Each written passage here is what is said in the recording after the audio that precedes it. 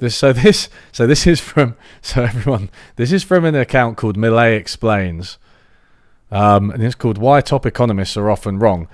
Now, in principle, Argentinians, I'm sorry, I'm very sorry, for you. I mean, he seems it's Bolsonaro is replaced, and you end up with Javier Milei next door. It's like you can't, Latin America has to have one, at least one, several, in fact, a quota of absolutely off their nut leaders. But yeah, so let's just see. This is his general vibe, I feel. El análisis de mercado que tiene que ver con esto que explica tan brillantemente Hazlitt en su libro La economía en una lección, que dice cuál es la diferencia entre el buen economista y el mal economista. Bueno, el mal economista solamente mira un mercado y no tiene en cuenta los efectos sobre otros mercados, ni tiene tampoco en cuenta los efectos hacia adelante. Es decir, la diferencia entre hacer equilibrio parcial de un solo periodo y hacer equilibrio general intertemporal vendría a ser. Entonces a ver, alguien... Okay, so it's worth... What he's just said, right, is like... Oh, no way. This is peaking this mic now. So what he's just said is that a good economist takes into account all markets, not just one, and that they look at things over time and not just looking at a single snapshot. How many economists, whether mainstream academic economists or economic journalists or economics graduates working in government or private sector economists, people in the tech sector, people in the financial sector, or heterodox economists, or Marxist economists, or post-Keynesian economists, or Austrian economists, or institutionalists, how many of them do you think don't do that? The answer is like close enough to zero, right? Of course, almost every economist tries to take into account things that happen over time and things that happen in different markets, depending on the question. If I'm just studying the automobile market, I might restrict my attention to that, at least in the first step, right? And it could be that the impact on other markets is not big enough for me to bother about in that particular piece of research or article. It's pretty simple, right? What he's saying is he's saying something that he's trying to make sound really deep, but it's not that deep. And one of the things about Henry Hazlitt and Economics in One Lesson, which is like a really big popular thing among YouTubers, well, on YouTube, among libertarians on YouTube, very big online. Economics in One Lesson, by the way, not a text that you will ever reference on a university degree in economics. Like it's just not considered like an actual lesson in economics. It's considered a very biased free market lesson in economics. So when someone like Hazlitt or Milei says that you should take into account time periods in the future, and when you should take into account general effects, general equilibrium effects across all markets, when they say that, what they're really saying is the government can't do anything because either over time or in other markets, it's going to have negative spillovers, right? Which affect things negatively. So when they say the difference between a good and a bad economist, what they're saying is a bad economist calls for government intervention, but doesn't realize that government intervention necessarily results in inferior outcomes. Okay, so that's the reason they're saying it. It's already biased, right? It's not just that they're saying, look across all markets and try to keep time in your head, right? Try to notice that there are years ahead of the current one, because obviously everybody knows that. So what they're doing is biasing it towards like the law of unintended consequences, right? When the government tries to do something good, like raise the minimum wage, oh no, it's going to have negative effects by increasing inflation or creating unemployment. So you need to look at those. But that's why they're saying this, right?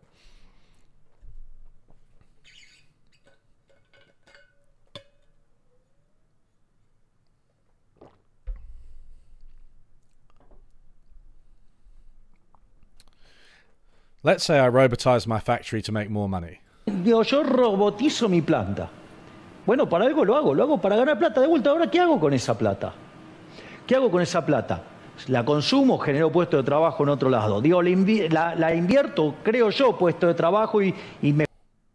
Okay, so this example isn't even like a free market example. It's just a really weird one. So I robotize my factory and make a lot more money. But okay, what if you robotize your factory and then the entire industry robotizes their factories and then costs fall and competition drives the price down and you don't make money so that you can't invest or consume it? What if you do make money but you just don't invest or consume it, right? Like when you spend money, okay, so also this is a mess, right? I think the point gets away from him here, by the way. So this is a mess because if I invest it, I'll create jobs myself, right? Okay, but he's just said that he's destroyed jobs by automating. So, I mean, is he starting a new factory here? Puesto de trabajo y mejoro la calidad. And improve the quality and price of goods. So, I mean, it's just like assuming that he makes money from robotizing the factory, which isn't necessarily given, and it's just assuming that he invests money, which he may well not do, right? Y el precio de los bienes y le mejoro la vida a todos porque además tiene más plata para gastar en otras cosas. Digamos, la ahorro y convierto, eso se convierte. Okay, so again, if I save it banking, that becomes an investment somewhere else. That's not true, right? Like it's not necessarily the case if you... Okay, so firstly, you can save without putting into a bank, right? You can put money aside. And there is this massive misconception that when you save money, that necessarily results in investment. And I think that the problem here is that the words saving and investment are used in the wrong in the wrong cases, right? People use them in multiple different cases and they assume they're interchangeable when actually in different cases they mean different things. On aggregate savings in the macroeconomic income identities, that actually just means investment, right? It actually just means like investing money in capital goods and putting them aside. That's what saving is as a component of income at a macroeconomic level. It actually has very little to do with putting money aside. Now, if you put money into a bank, you improve their position, right? You improve their capital position, okay? But that doesn't necessarily result in more lending. If banks want to lend money, then they can, and they'll be accommodated by central banks or potentially by other market forces. Is it possible to move? Oh yeah, good. Sorry, yeah. My window's in the way. I'll put myself up here, right?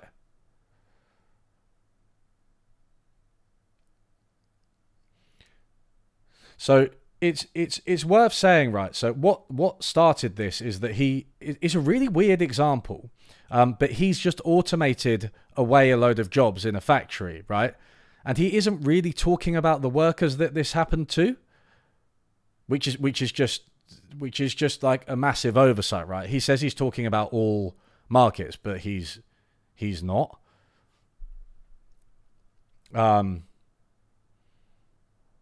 Yeah, so yeah, he doesn't mention the entire sector's worth of income that was just lost. Yeah, robotizing causes people to lose jobs. Yeah, anyway.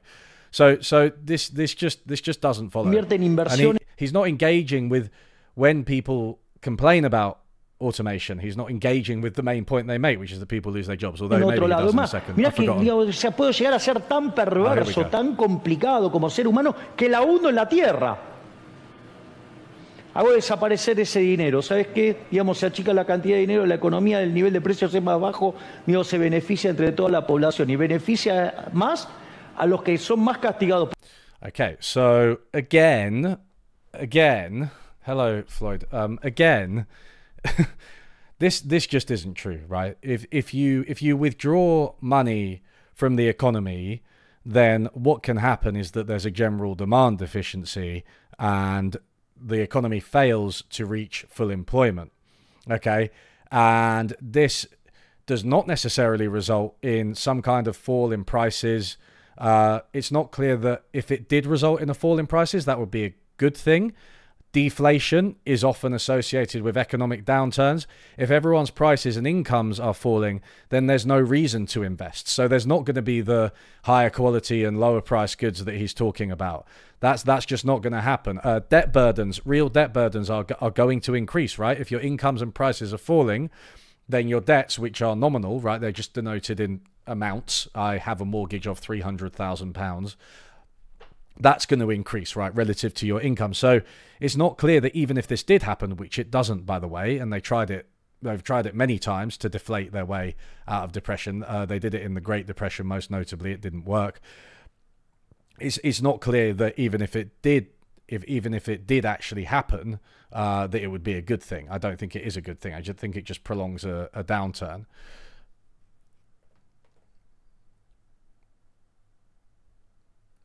For those affected by inflationary taxes, footnote, inflationary tax, prices going up non-stop. So prices going up non-stop is just inflation, right? Inflation is the rate of change. As long as it's positive, prices go up. But that's not a tax. In fact, based on what we just said, right, about how deflation can be bad, inflation can be good. Inflation is generally a sign of a growing economy at low levels, right? And depending on how inflation is distributed, that's the important thing.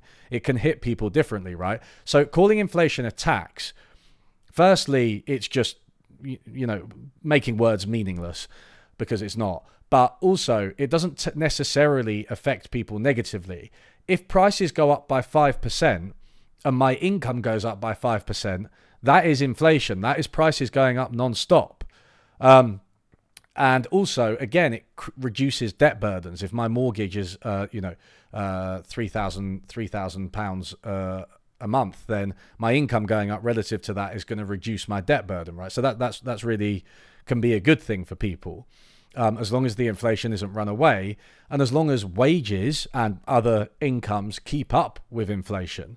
But he's not discussing that because that would force him to talk about something distributive, which might raise questions about politics and minimum wages and unions and so on and so on. Although, okay, Gustavo, I mean, I acknowledge that you have a point there, because Argentina does have a context of like runaway inflation. So that is true.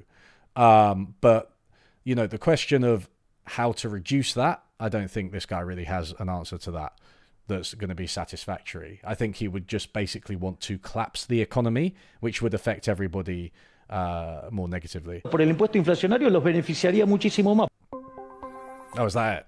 Okay. Right. So I don't know. I don't know. I just thought it was just like basically.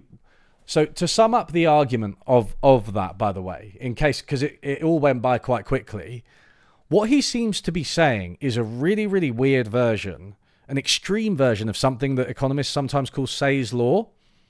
Now, it has different interpretations, Say's law, but I think the most common interpretation is this idea that supply creates its own demand. There can't generally be a demand shortage. As long as things are produced, people will buy them, and we should reach full employment. And if we don't reach full employment, then prices and wages just need to fall in line with the scarcity of the real economy, right? And so that seems to be what he has in mind. But it is literally him saying, when he talks about general equilibrium effects, looking at all of the different markets, he's basically saying what I do with my money makes absolutely no difference whatsoever to what happens. The economy is always going to work. So it doesn't matter if I automate away a load of jobs. And then assuming I make money from that, which I may not do, it doesn't matter if I save it in a bank. It doesn't matter if I invest it myself. It doesn't matter if I consume it and spend it. It doesn't matter if I put it under a mattress.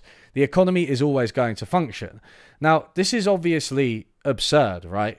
If everybody just destroyed all of their money, then there would be a massive problem. There would be a massive decline in employment. There would be a decline in the velocity of money, the rate at which money was circulating. This would be a huge, huge problem. And it's almost this bizarre idea that the economy exists in a certain form and has a certain level of consumption and investment and real GDP and employment apart from any of our decisions. It's just like self-correcting. Is really, really odd.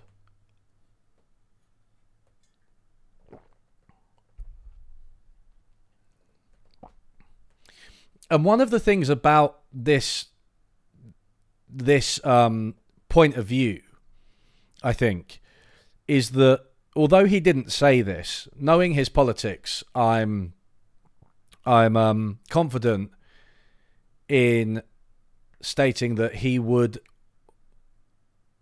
think that if the government spent the money, it would destroy wealth somehow. So it's like, okay, I'm a private citizen, a private business owner. It doesn't matter what I do with my money, but if the government taxes it and they spend it on something, then that necessarily like reduces employment, and that necessarily has a negative effect, which doesn't follow. Because if you think that no matter what you do with the money, the economy is going to self-correct, then you should think that even if the government intervenes directly and taxes and spends the money, that should have no effect. If the economy is that self-equilibrating, right? So it's just ridiculous, right? It's completely inconsistent, I think, because to use this argument to argue for the private sector when it actually is completely neutral on the effects of expenditure, right? Where they come from, what's done with money, is basically inconsistent or incoherent.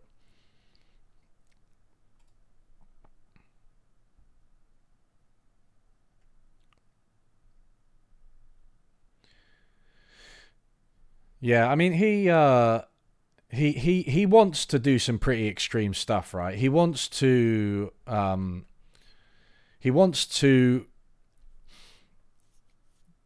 abolish the central bank, get rid of a large amount of government functions, and I'm pretty sure he just wants to dollarize, right? He just wants to link the Argentinian economy to the dollar directly. Not link it, sorry, it's already linked. I mean, it wants to use dollars, right, directly. And these are pretty radical changes. And I think what he'll have is probably the same problem as Trump, which is that he is an absolute madman with no conception of how things actually work. So when he tries to abolish all of these long-standing departments, which of course have problems, and I don't know, maybe there are a couple that should be abolished, right? I don't know. I don't know well enough to point out which ones they are, but he will have a lot of trouble getting rid of them. And then he'll do something like he'll call it the deep state, and he'll think it's a conspiracy, when actually it's just like, no, dude, you can't get rid of the institutions that actually allow society and the economy to function without having built a ready replacement, without having a transition plan, right? You just can't do that. It's ridiculous. People will just die and society will collapse, right? So it's just it's not going to work in the way he hopes. He might succeed in cutting certain areas. But I don't think he's going to be able to do what he wants, and then he'll just blame the deep state. And that's where the culture wars come in, right? Because then it's just a conspiracy. Then he'll probably call it like cancel culture or something, and he'll be like, oh, you know, the deep state tried to cancel me when I tried to abolish the Department of Education. And it's like, no, man, there were just loads of teachers and people, administrators who were working, and public servants who actually, first, think education is a pretty good thing, and second, have some political and economic power to stop you from rolling over them entirely and imposing your bizarre vision, you absolute madman. So that's what's going to happen, right? The question is how much damage he actually does, because he'll still be able to do plenty of damage. I don't know if he's going to be able to abolish the central bank. That seems more likely. I know monetary financial situation in Latin American countries, and arguably Argentina is like the example of this, right? People sometimes joke that economists sometimes joke that there are like 3 types of economies, you know, rich, poor, and Argentina. So it's like it's a really illustrative example of just a economy that couldn't quite reach the levels of rich, but obviously doesn't count as poor either because of all these ingrained problems. He might have some success in abolishing or greatly reducing the role of the central bank, but I mean I don't know. That's just my perception. He recently put a Nazi in charge of the treasury. I mean that's disturbing. Is that a modern Nazi? Is it a descendant of some of the ones that fled to Argentina?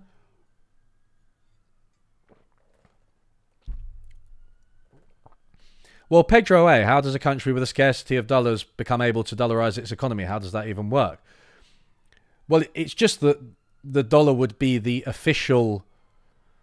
I mean, you're raising a good question, right? But you would just designate the dollar the official currency and people would have to get hold of them.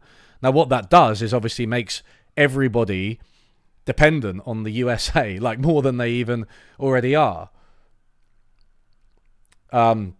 Yeah, I mean, selling off public assets is one way of getting some dollars. The parents tried to cancel me when I tried to stop the regulation that stops the mixing of our drinking water and our sewage. Yeah, exactly. That is literally it. It's like, oh my God, it's the woke agenda. They want me to keep vaccines for children. They want me to allow people in hospital who go to hospital with an emergency to be served, to be treated, right? It's like, you know, they won't let the water companies put arsenic in the water. Shit, it's the woke agenda. It's like, no, dude, you can't just withdraw all of the institutions that society and the economy depends on. It's interesting because this is where libertarianism really falls down, right? Because it preaches the virtues of like spontaneous order, and it's like individuals have their own knowledge and they can combine in different ways and cooperate, and that's much better than an absolute top-down authority deciding everything, which is of course true, but what they fail to realize is that some forms of government are also spontaneous orders, and they were created by people with certain knowledge and expertise in order to solve specific problems that only governments and authorities at various levels can solve. So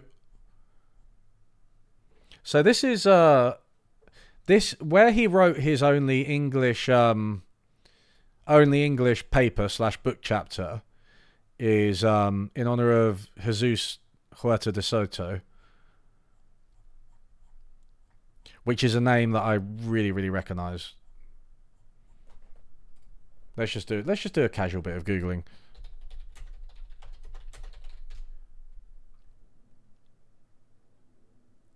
Spanish economist of the Austrian school. He is a professor in the Department of Applied Economics. Sorry, at King Juan Carlos University of Madrid. Right. Oh, he's at the Mises Institute. Yes, that's right. I've read some stuff by him before.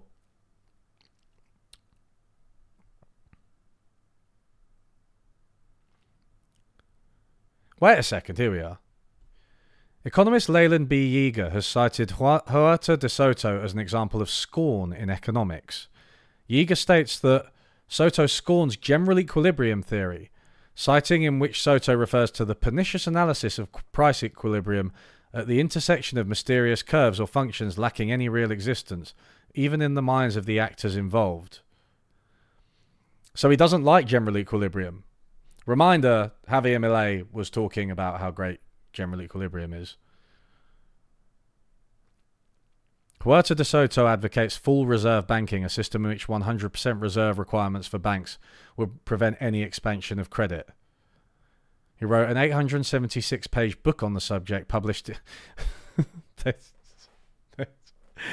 Honestly, the Austrians, they fucking love publishing a long book. It's like, honestly, like, I mean, Thomas Sowell, I don't think is strictly an Austrian, but my man, this book is so much longer than it needs to be. It's like 600 plus pages long. It's so repetitive. And then there's like Mises, who wrote Human Action, which is over 1,000 words. Like Murray Rothbard, the anarcho-capitalist, who I think presumably Javier Milei follows in the footsteps of, he wrote like multiple 1,000-page books. It's like, get a fucking editor. I'm sorry, like. So his 900-page book on the subject, the sheer length of this text will demand much time and concentration of willers wishing to fully absorb its insights. That's one way of putting it. Certainly, there is an element of repetition at different points. Like, this is literally what I just said, isn't it? About Thomas Sowell. This tends, however, to reflect De Soto's determination to demonstrate that the moral, legal, and economic dimensions of money, credit, and banking cannot be artificially separated from each other without risking the loss of a sound understanding to the subject. I mean, okay, fair play. I kind of agree with that. That's something that I think a lot of leftist analysis would agree with. But yeah, I mean, it's always interesting with this kind of libertarianism, where it's like libertarianism, except we have to ban all types of banking that aren't full reserve banking, where banks aren't required to hold 100% of their reserves at all time, right? So just a reminder for anyone who's lost, we have fractional reserve banking now, right? Where like there's only a certain percentage of their reserves that they're required to hold. In practice, the system is actually much more complicated than that. It's like, but the point is there are certain requirements on banks so that they have a cushion, a buffer in case of a bank run, in case everybody comes demanding their money. They have enough to remain liquid while the central bank gets its act together. This would be like they always have the money. And that would be a government requirement, but apparently that one's outside the... That's an okay intervention for some reason, even though every other intervention is bad.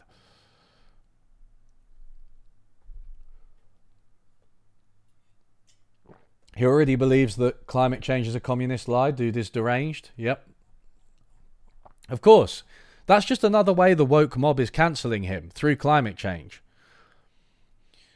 Oh, stop. Can you stop like having the absolute most emittive cars in the in cities?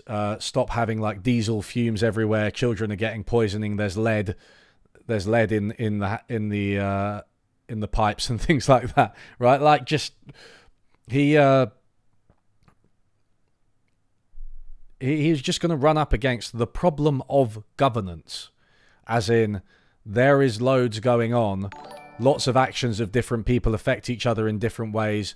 Sometimes people have more power, sometimes those people with power exploit others.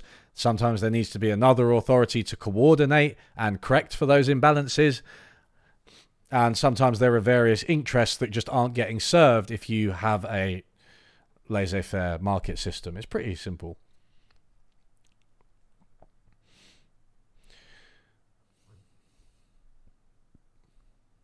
World Bank used to recommend the use of currency boards for countries in Latin America, but it doesn't seem like they do now anymore. Do you know why is that? I honestly, I wish I could tell you. That isn't. I mean, it's not really my area. Does the new Dutch PM have similar views to him? Very good question. I mean, bear in mind, Javier Milei is a PhD economist, so I think he has. Let's put it this way: as with many people, his PhD has enabled him to find extremely high IQ ways to be a moron. Right, so it's just like, I don't know if Geert Wilders is similar. I feel like he's more on the cultural side of things. They're linked, but he's very anti-immigration.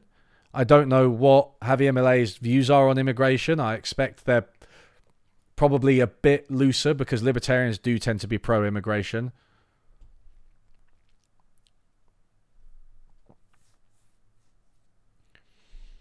It's important to recognise that his campaign performativity got crushed by strict pragmatism when he had to coalition with even the biggest opposing party, to even have a chance to govern.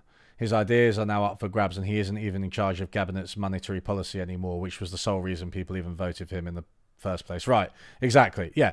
Again, he's running up against the problem that when you want to govern a country, you have to understand that there are people with radically different views and interests to you and compromise with them. So this is just one reason that libertarianism is never actually enacted in principle, except in the past, and maybe the present under the threat of dictatorship.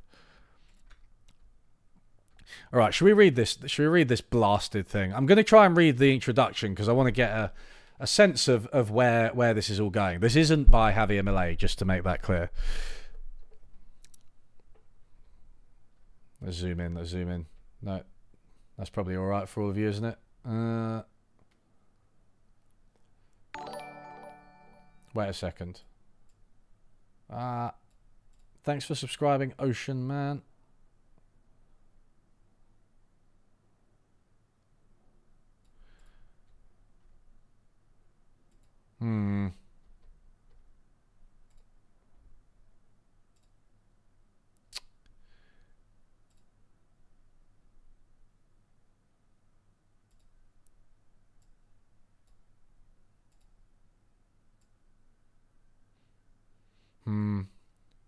Hopefully this is kind of okay for everyone. I just wanted to get everything in. So, most readers know Jesus Huerta de Sol Ballester, butchering that I'm sure, either as an economist or as a political philosopher. A few will know that he presides over a large insurance company started by his grandfather, and that he only works as a professor by night. Fewer yet will know Huerta de Soto as a family man, with deep faith and conviction for justice. These aspects of his life are outlined in more detail and in some of the chapters of these volumes. Personal anecdotes included in the chapters also give the reader an impression of his character and paint a vivid picture of Huerta de Soto's professional, academic and personal lives. This introduction is not about us, the editors of these volumes, but some brief personal comments will help the reader to understand the wide-reaching effect that Jesus Huerta de Soto Ballester, both the man and the idea, has on those he encounters.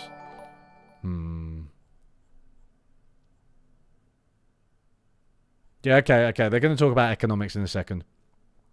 The two editors of this book came to Madrid to study under the tutelage of Jesus.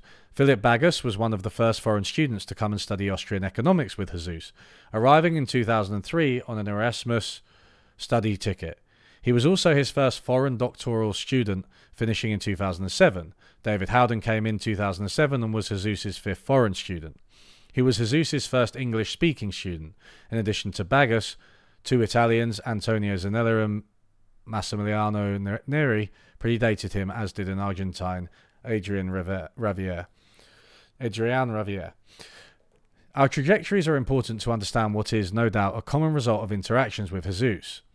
We focus on our non-Spanish origins as an early signal of the international appeal that Jesus has garnered for several decades. Generally speaking, we both came as anarcho-capitalists or Rothbardians in the broad sense of the term. We were familiar with the core tenets of Austrian economics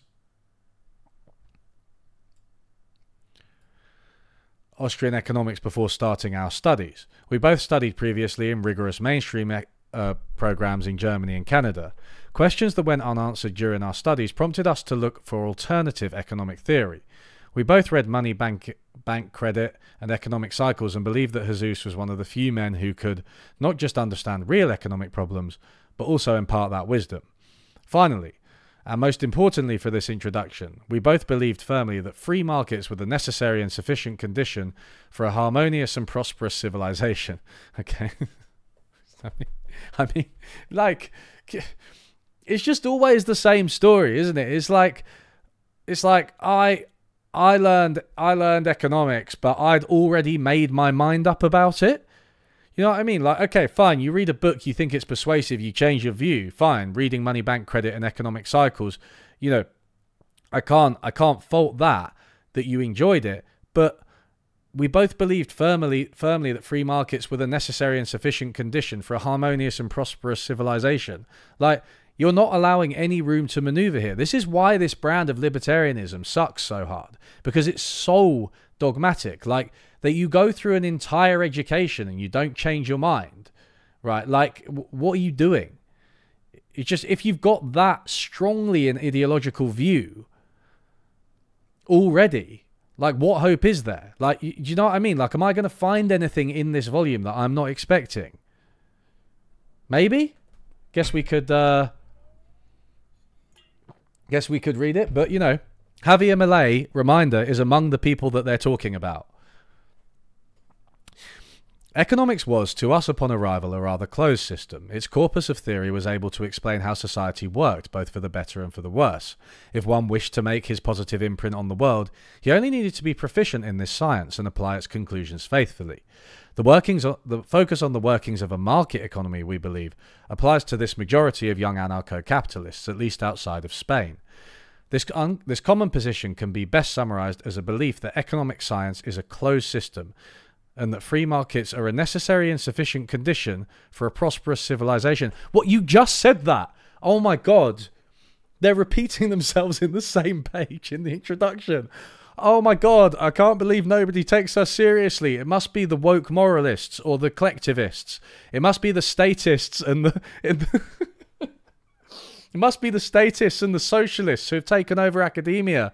Oh, it's not the fact that we can't even proofread a fucking introduction for repetition within a single page.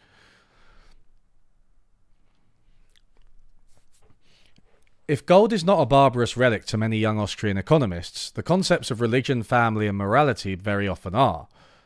Even though we had a basic understanding of the importance of ethics, we had not come to a full appreciation of the significance of many spontaneously evolved institutions, such as religion, the family, or morality. We did not fully grasp the importance of these institutions, believing that free markets would largely be enough for a free society to function smoothly. Okay, so I'm gonna give them a bit of credit where credit's due here. They are kind of they're recognizing the social context of markets here, right? Now they have a religious bent to this, a very Christian, Western, nuclear family, blah blah blah, that type of thing. That's their view. I don't agree with that, but at least they are recognizing it. So yeah, fair play. Like, markets do arrive with a context. I'm glad that they learned that. Today, and through the influence of Jesus, we both count ourselves among the converted. We use this term narrowly in the religious sense, although that too is true, but in the general sense that we realize that free markets are a necessary but not sufficient condition, oh my God, of a prosperous society. How many times are they going to say that? Why does this keep happening to me on my live, like, reaction type streams? Last time I listened to fucking Sabina Hossenfelder's video and she kept saying, but that's another story. Now they keep talking about necessary and sufficient conditions for a prosperous society.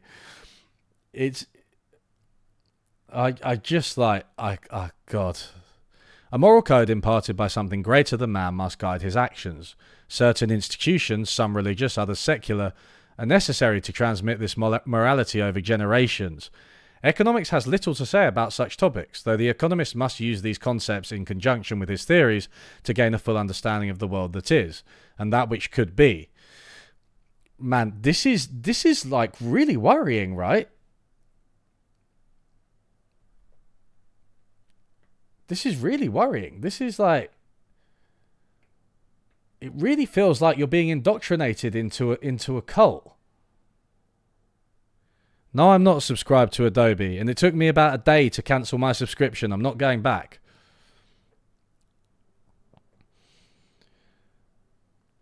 Yeah, exactly. They keep you repeating so you start to believe it. Sorry. Those 900 pages don't fill themselves. Exactly.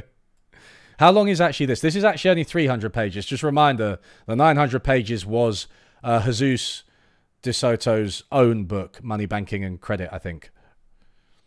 This is a mere 300 pages. Repetition legitimizes. We submit that our own conversion along these lines was not accidental. It was the direct result of Jesus. Other students of his will no doubt nod in agreement when they consider their own intellectual trajectories. This effect was not the result of any purposeful proselytizing on the part of Jesus. It was the result of the consistent and continual application of his belief structure to every aspect of his classes and seminars. The change in our approach to economic problems resulted from Jesus's rigorous and logical approach to economic theory that underscored the need for economics to not be treated as a closed system. Jesus defends a multidisciplinary approach not only in his writings, but he also persistently emphasizes the role of the ancillary sciences in understanding economic phenomenon in classes and seminars. Finally, he does so not just in the classroom, but also in his life. This consistency and devotion to an ideal, not just a way to learn, but to live, is what most students will remember him for. So, I don't know about you guys. Personally, when I go into my lectures, I am hoping that my professor tells me the way to live my life, what food to eat, what jobs to get, how to manage my friendships and relationships, and everything in between. That's what I hope to get out of an education. I don't know about you guys. I mean, some people say they just go to the classes to learn and have their ideas challenged and gain knowledge and understanding and stuff. But I don't know about that. I mean, I just I like to have a literal conversion and start wearing new clothes and everything and sort of speaking in unison with the other students in the class, and then all maybe one day heading to a mountaintop and, because of the impending statist apocalypse, having to sacrifice ourselves in the hopes of stopping it, or something like that. I don't know. That's what I'd quite like to get out of a university lecture. With this background on the effect of his influence, let's move on to the causes. What is it about the belief structure and approach to economic analysis that has earned Huerta de Soto the respect of his peers? He is best known for 3 books. The first, Socialism, Economic Calculation and Entrepreneurship, was first published in Spanish in 1992 and translated into English in 2010. In this work, Huerta de Soto builds off Kerzner's theory of entrepreneurship and synthesizes it with Mises's and Hayek's critiques of socialism. While one goal is to synthesize various strands of work surrounding the impossibility of calculation under socialism, Huerta de Soto expands our understanding of entrepreneurship by focusing on the knowledge creation process. The Theory of Dynamic Efficiency was published in English in 2009, built off his introductory journal article of the same name in the inaugural issue of Procesos de Mercado in 2004. In this collection of essays, Huerta de Soto made available for the first time his broad scholarship on a variety of subjects to the English-speaking world in one collection. He also expanded on the themes of entrepreneurship in institutions to emphasize why the economy cannot be judged, even theoretically, in static terms. Huerta de Soto's greatest fame, at least in the English-speaking world, came a few years later, following the 2006 translation of his tome, Money, Bank, Credit and Economic Cycles. Originally published in Spanish in 1998, this book manifesting the multidisciplinary... What do you think about Yanis Varoufakis, specifically his ideas about democracy, techno-feudalism and EU response to 2008/COVID? Armin, thank you for the super chat. Them every now and then. Thanks for the super chat. I'm a fan. I'm a big fan of Varoufakis. I tend to agree with a lot of his ideas and policies. I really like his lecture on pluralism. You might want to search that on YouTube. And also, my FAQ, which should come up soon, is it has a brief discussion of him. So, originally published in Spanish in 1998, the book manifesting multidisciplinary approach of its author takes the reader through a history, both theoretical and applied, of banking law. By Minimistas, you have to explain what that is. By the way, Huerta de Soto is very hated in libertarian circles and nobody takes him seriously. In a lecture, he talked about how Rome failed because of socialism. Well, of course it's socialism. Socialism is responsible for all of the bad things that happened across history and indeed in my personal life, which is why I had to join Huerta de Soto's cult. He's able to move on to the business cycle and flush out the full implications of a banking system allowed to create money substitutes ex nihilo. Many consider this book to be the most fully developed and comprehensive look at the Austrian theory of the business cycle. For the student of Huerta de Soto, this book is a natural progression stemming from his general theory of government intervention and its effect on entrepreneurship as outlined in Socialism, Economic Calculation and Entrepreneurship. Here the specific intervention is in the legal regime narrowly governing bank deposits. The effects, however, are more general, skewed entrepreneurial actions permeating the economy which lead to a business cycle. Huh? Sounds like admitting skewed entrepreneurial actions permeating the economy, which lead to a business cycle. So obviously it's because of government intervention, right? It's not that entrepreneurs, businesses, consumers, and other groups obviously could somehow become uncoordinated, could exploit their position, could lie, and that could lead to an economic crisis somehow. Obviously it has to be the government. Right, okay, so this is just a kind of intellectual history.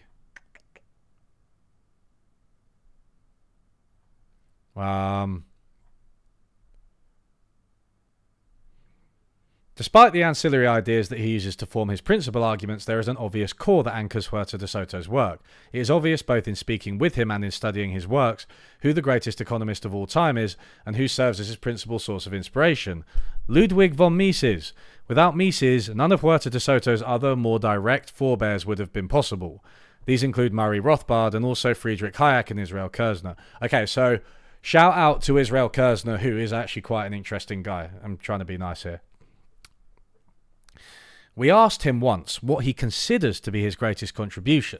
Not surprisingly, he pointed to his work as a synthesizer of ideas. His works are united as a grand attempt to bring theories together and to make a whole that is greater than its parts. Surprisingly, however, he modestly offered that he has difficulty pinpointing which ideas are his and which are already embedded in Mises, Rothbard and Hayek. Huerta de Soto does not consider his work to be overly original in the sense that no one previously alluded to the ideas, but then he also believes that one should not be too original. Better to build gradually on the shoulders of giants than to throw caution to the wind and make a tragic mistake. Okay, well, I agree with that, for the record. Why am I doing this for myself? It's not just for me. Austerity. Neoliberal wing of his hated Peronistas austerity. Right. Wouldn't he be in favour of austerity, though? As one progresses through their career, a reflection on any mistakes gains importance. Notwithstanding Friedman's view of Mises as a radical, the Austrian's own reflection of his past failings was that he was not radical enough. Huerta de Soto believes this to be the greatest mistake his fellow travellers have made, though not one that he personally committed. Reflecting on his past, maybe he committed the sin of being too proud early in his career. But arrogance is not necessarily an error. It's just part of being young. As one matures, he sees himself within the context of his forebears, an extension of their intellectual contributions. Okay, right, so this is just about the man, Huerta de Soto. Jesus Christ, man. This is again, this is quite weird, right? That this is the introduction. Like, I understand discussing someone and their intellectual influences and a little bit about them, but this is like, this is a proper cult, right?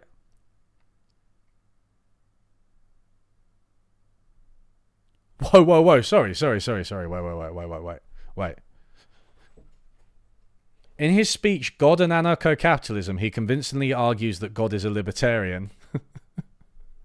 Well, ain't that true? Ain't that true? Would you look at the mess we're in, God? God is in fact a libertarian. I'm in complete agreement here. Yeah. Because he just created us and then he left us to fucking die.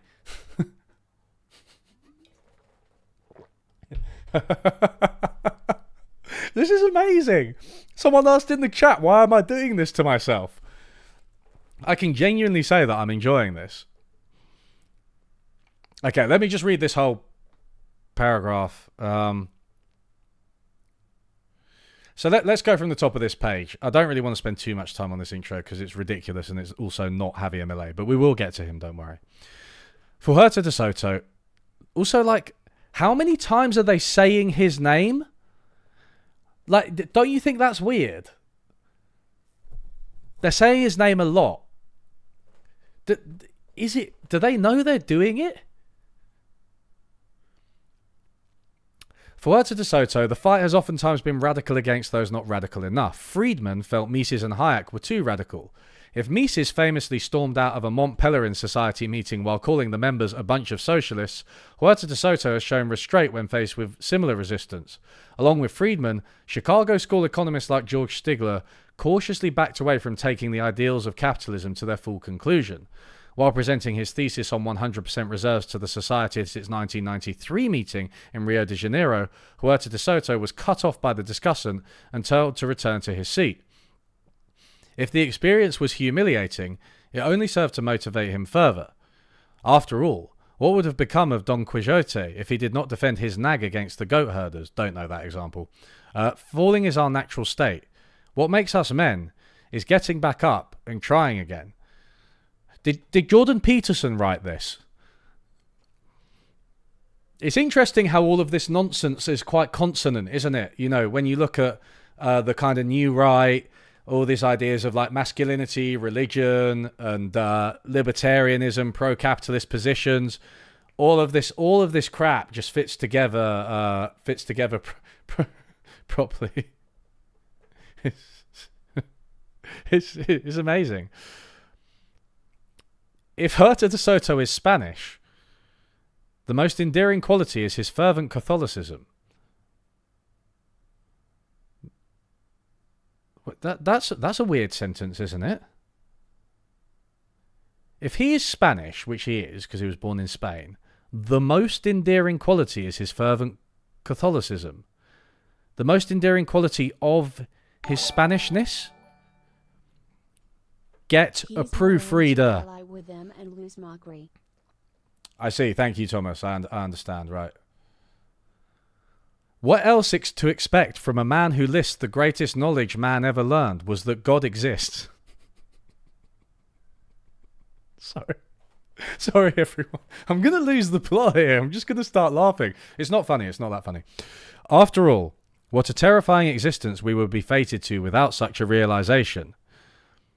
Yeah. I mean, I personally love to believe that there's an invisible sky man who just allows all of the bad things in the world to happen and is somehow responsible for my existence. That's really, really reassuring. As opposed to the idea that, you know, I was created by accident and I can create meaning by myself without having to obey laws that are that come from some superior being that for some reason I have to pay fealty to. Yeah, very libertarian, right? But if he serves in the ranks of the faithful Catholics, his role is as a frontline private, not a general. Can they stop with this sentence structure? If he does this, then if he does X, then Y. But if he does this, then that. For Huerta de Soto's role on the front lines, the strategy is to live by example and to show those with weaker convictions that faith and reason are just two sides of the same coin. Well, I mean, not if you reason your way out of your faith, right? What else could be the lesson from Pope Benedict XVI's encyclical Deus Caritas Est? Any application of reason must accept the reasonableness of faith. And the corollary to this is no less important. An application of faith must accept the reasonableness of God. One needs faculties, faith and reason to understand the world and his place within it. His deep faith does not conflict with his libertarian beliefs. Indeed, it reinforces his academic endeavours and compels him to unearth new truths. In his speech, God and Anarcho-Capitalism, he convincingly argues that God is a libertarian.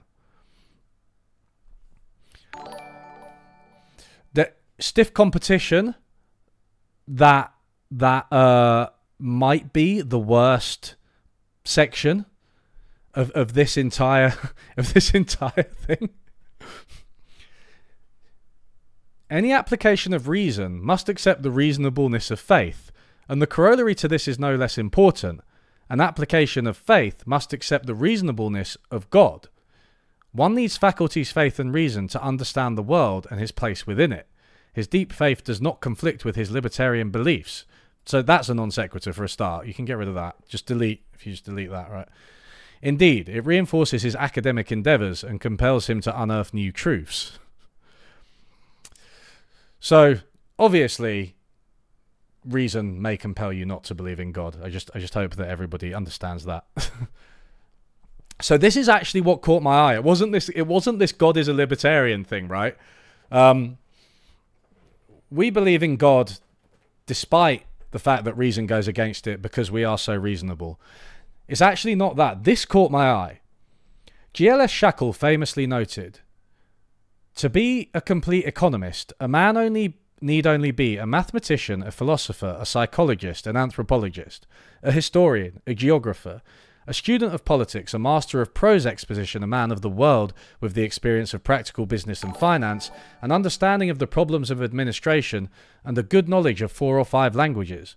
All this, in addition, of course, to familiarity with the economics literature itself. So, does this remind anybody who is versed in economics of anything specific? This really reminds me of something, and I'm wondering if that has struck other people as well.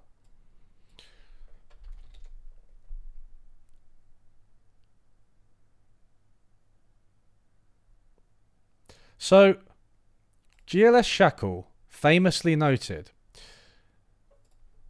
I may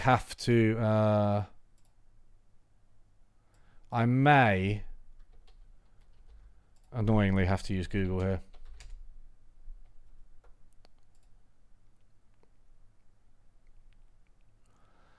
To find this GLS Shackle quote.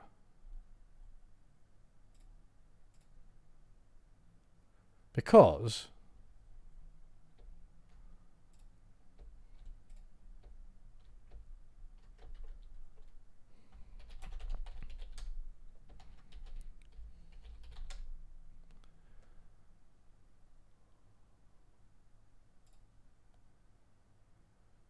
(1953). Now, maybe I'm making a mountain out of a molehill here, right? But why is this Shackle quote just basically a copy of this really famous John Maynard Keynes quote? To the extent that when I entered it into DuckDuckGo, what actually came up was the Keynes quote. Can they just not bring themselves to quote John Maynard Keynes? Look, John Maynard Keynes, much, much earlier. He must reach a high standard in several different directions, must combine talents not often found together. He must be mathematician, historian, statesman, philosopher in some degree. He must understand symbols and speak in words. He must contemplate the particular in terms of the general and touch abstract and concrete in the same flight of thought. He must study the present in light of the past for the purposes of the future. No part of man's nature or his institutions must lie entirely outside his regard. Now, obviously, this is a better quote because it's Keynes. But, like, everybody knows that Keynes quote. Why would you quote Shackle? Famously, I literally have never heard of this quote. I've heard of that Keynes quote so many times. That's such an obvious copy. And why would you quote him instead of Keynes? I'll tell you why. Because Keynes is a heretic. And when you're indoctrinating people into your little cult, when you're indoctrinating people into your cult, then you cannot quote the you cannot quote the other cult leaders. You know, you can't quote the Prophet Muhammad if you're a Christian cult. You can't quote Keynes if you're an anarcho-capitalist. Thank you, the cause. Yeah, all hail socialist Satan, for sure, for sure. Milei once screamed at his neighbour for mentioning Keynes, so this is beyond funny. The thing about Keynes is he never existed. I think what you'll find is that the collected works of John Maynard Keynes were actually written by GLS Shackle, and then they were rebranded by statists. Statists and anti-Christians. Similarly, Ludwig von Mises ended human action with the call to arms for The Economist. The body of economic knowledge is an essential element in the structure of human civilization. It is the foundation upon which modern industrialism and all the moral, intellectual, technological and therapeutical achievements of the last centuries have been built. It rests with men whether they will make the proper use of the rich treasure with which this knowledge provides them or whether they will leave it unused. But if they fail to take the best advantage of it and disregard its teachings and warnings, they will not annul economics. They will stamp out society and the human race. It's an okay quote. Well, it's an okay quote. We won't nitpick. Jesus Huerta de Soto, name again, is an economist in the full sense demanded by Shackle. In his In fact, he is a true polymath in the Renaissance tradition. His use of economic theory as the central core of his life's work, augmented by legal theory, political philosophy, and moral underpinnings, makes the fruits of his labour well positioned to create a better society. His work points the way to the flourishing of civilization that is meant to be. Jesus Huerta de Soto. They should just start every paragraph with his name. That would make this even better if every single paragraph started with his name. Thanks for the great videos. All hail Socialist Satan. No doubt, he has had a similar effect on many readers of these volumes. These 2 volumes are a testament to his academic rigour and his erudition in research, but most of all, these chapters are a testament to his infectious joy in heralding the strength of the market and its importance in creating a harmonious society. Oh boy. Now, is the first time Milei is mentioned. So I don't think Milei is mentioned in the intro, unfortunately, because I thought what you usually do. Okay, so just for those of you who have been in cults and have trouble escaping from them, like these people. US cannabis industry. I'm a researcher studying it. It's very congruent to the early phases of big tobacco's consolidation within the U.S. early 1900s. Whoa! Thanks for the super chat. I have never looked at it, but I can imagine capitalism plus any type of drug will potentially lead to some pretty serious problems. I mean, in the comments or whatever, hit us up with your research. I'd be really interested to read that. Thank you. So. Yeah, of course, we are forgetting, so let's just... right. Just one more Control F. Just one more Control F. So this necessary...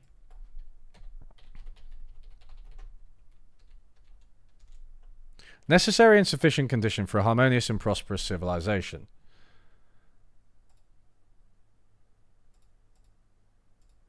Necessary condition for a prosperous civilization. Necessary but not a sufficient condition for a prosperous society. So this is where their view changed, right?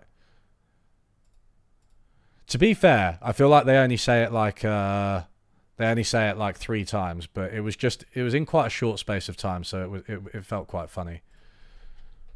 All right, we're gonna read Milei's chapter. I'm just trying to. No, that's too small.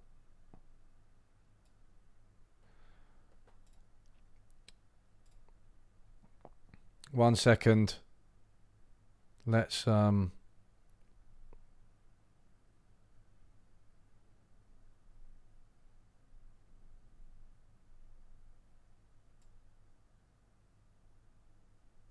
Oh, this is the... Sorry. One second. I'm just going to try and change the chat so that it can actually... so that you guys can actually see it. Whoops.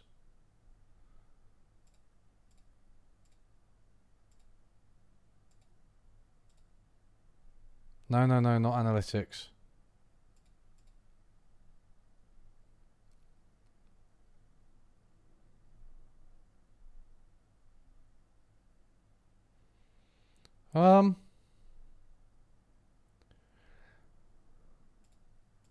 Awesome. I've actually forgotten how to do this. Cool.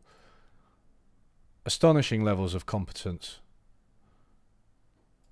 Right, I just want to...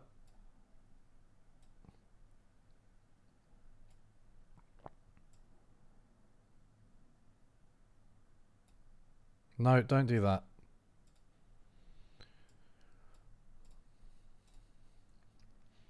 Was Milei literally a trained economist? He has a PhD. So this is why he is able to write very, very complicated academic arguments about how yeah. Oh, jeez. Very good idea, Gregor. I don't know why I didn't think of that sooner. Right. Good, right? Let's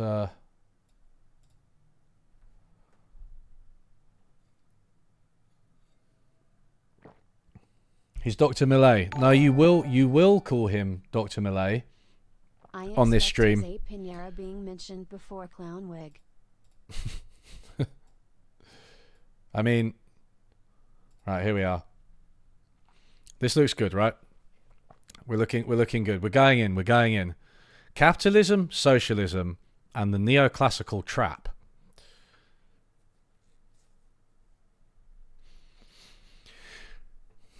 In this chapter, I will address the confrontation between socialism and liberalism from the neoclassical perspective. My core thesis is that, even when we may find genuine neoclassicists that self-identify as liberals, the available academic studies under the neoclassical paradigm are ultimately functional to socialism. Note his... I haven't had the opportunity to meet Professor Jesus Huerta de Soto in person yet. This is just torture. How many times are they going to make me pronounce a name that I obviously can't pronounce? However, I already feel part of the legion that recognizes him to be one of the great gladiators defending the ideas of liberty. I learnt about him through an act of spontaneous order. I had just published with some colleagues a book in which we introduced economic policy proposals that could prevent the collapse of the Argentinian system, I bet. And I was presenting the book at a radio show when a listener sent me some videos. There were recordings of a lesson in which the professor discussed how prices could be used as a mechanism to convey information and for coordination and economic adjustment, which in turn evidenced how socialism was inapplicable, since in the total absence of private property, prices can't be applied, leading to total chaos. I immediately became his follower. Years later, Union Editorial published my book, Unmasking the Keynesian Lie. Unmasking the lie that Keynes made the famous quote about what economists should be. Remember, it was GLS Shackle, which was accepted by Huerta de Soto himself for publication within the section he runs. And good things would not end there. One day, Professor Bagus invited me to give a lecture on Zoom as a part of his course. I was discussing my involvement in politics when suddenly I perceived some turmoil in the Zoom meeting. I was surprised to see Professor Jesus Huerta de Soto, who has joined the meeting to greet me and congratulate me for the fight I am putting up in Argentina to leave behind more than 100 years of socialism. 100 years of socialism? What the fuck is he talking about? Argentina?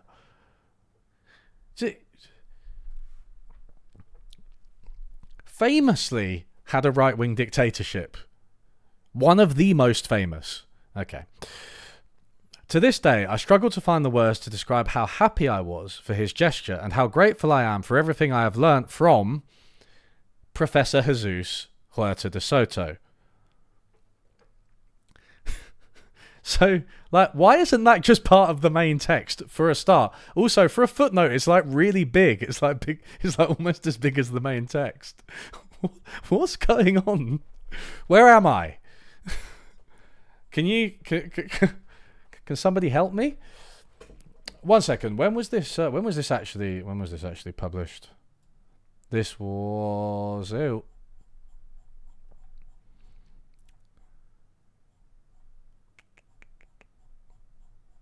Where's the year?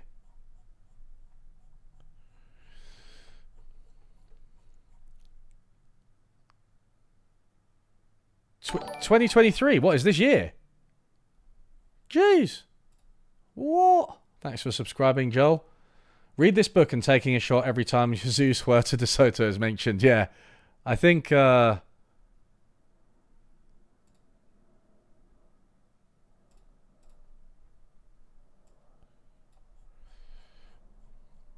The second page? Or do you mean the second internal page? I don't see... It's 2023, right? Yeah. Okay, it's literally this year. So this is really recent, by the way. He misrepresents every brand of Peronism to have ever existed. I should imagine so. Does Milei think Nazis were socialists because of free healthcare? Again, I should imagine so. My farmland, Mulatifundia. That's Dr. Professor. Dr. Professor Milei. To trace out when and where the neoclassical drift took place, we need to go back to the origins. Adam Smith, 1776, particularly his work, An Inquiry into the Nature and Causes of the Wealth of Nations, and the model of economic growth implied in books 1, 2 and 3. Later on, I will review what I consider the pessimistic approach, a position which is basically derived from a Malthusian refutation of Adam Smith's optimism emerging from his description of the pin factory increasing returns to scale. Is he a Malthusian? Or he's going to review it. Okay. Once the terms of the debate have been established, we will address the mathematization of economics, the role of Pareto, and the confrontation between Mises and Lang on the controversy about socialism, the fundamental assumptions of the neoclassical analysis, and how the so-called market failures open the Pandora's box of government intervention, favouring the advance of socialism. Obviously, proceeding on a pragmatic case-by-case basis to see whether markets work or fail is a Pandora's box.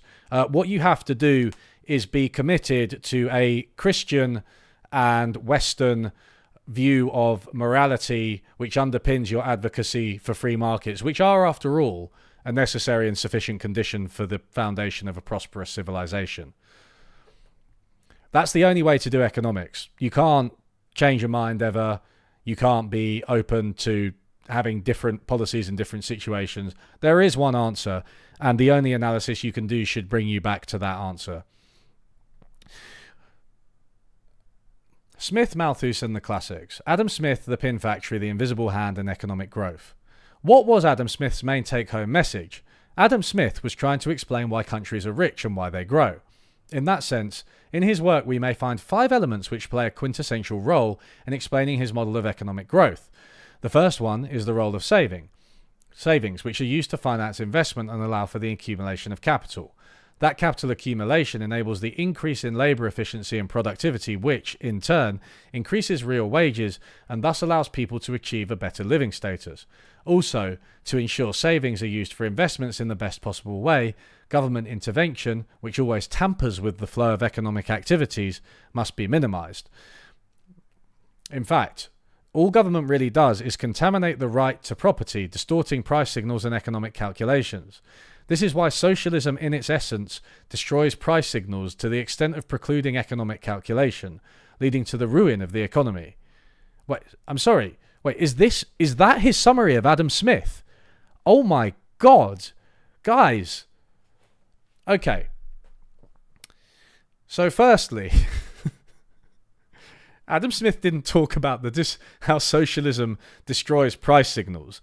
This is all much more modern. He's openly, overtly projecting back modern debates about socialism versus capitalism and modern theories about price signals and how capitalism uses prices, or markets use prices at least, to allocate resources onto Adam Smith. Adam Smith didn't speak in these terms, and he just didn't imply this, right? I don't think Adam Smith was a socialist. I think he was quite an elitist guy. And he was clearly pro-capitalist in a sense that he observed the Industrial Revolution and he thought it was great that wealth was increasing, right? And I think he did make comments about the invisible hand. Their context is very complicated. And he made comments about our natural propensity to truck barter in exchange.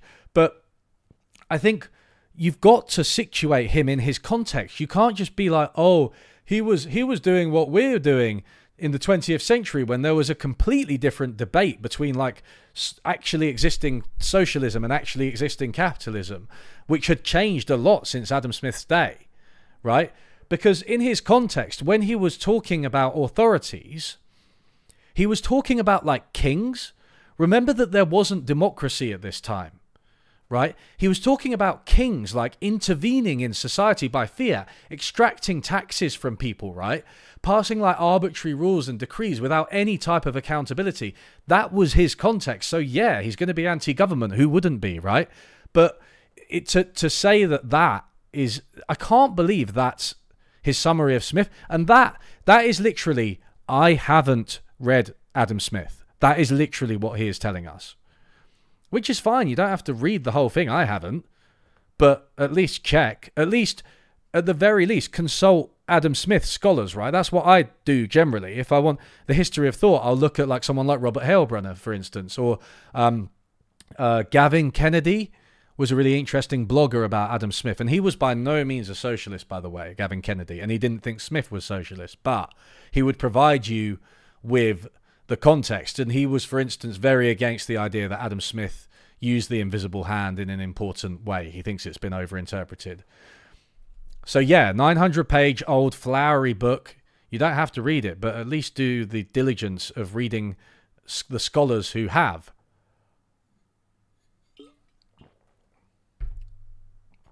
Yeah, the concept of socialism preceded Marx. So this was obviously way before Marx. But 1776, I feel like the ideas were probably in the air, but I don't know. I mean, the Fabian socialists that Marx didn't like were after that, right? It's more of a 19th century thing. Another fundamental element analysed by Smith, in spite of the fact that he wrote his work between 1766 and 1776, is the role of leaps and bounds in technological innovation, intertwined with the idea of experiential learning. Smith basically supported the idea that a person, while performing an activity, learns from the experience, and as they learn, their productivity increases. At the same time, the underlying notion of optimization will rise, triggered by the incentive to produce as much goods as possible using the least possible amount of effort. Now, let's be clear, he's a native Spanish speaker. I'm not going to have a go at him for saying something like as much goods as possible, which is slightly wrong. So don't do that in chat, all right? We're not doing things like that. Consequently, in that search for saving time and effort during experiential learning, a technological improvement is discovered, manifested as a jump in the production function or upward shift, what we refer to as a technology shock. A technological leap or technological enhancement, that is, a situation in which, with the same number of hours work, the product output is much higher. Okay, so, yeah, Adam Smith did talk about the division of labor. He talked about learning by doing, and I think this is right enough that I'm not going to, have a go at it. But, I mean, in that search for saving time and effort during experiential learning, a technological improvement is discovered. He is conflating two things there, right? One is a given worker working with a given set of equipment who gets better at using that equipment, who gets more skilled. The other one is innovation, changing the equipment, changing the organizational process, which would be a shift in the production function, right? Production possibilities increase. Those are actually two different things, and you have two very different sets of economic theories. You have endogenous versus what you could call exogenous growth models. Here, he's not making that distinction. I feel like this is a bit garbled. I don't know. I'm not treating it as a real academic text, to be honest with you, though.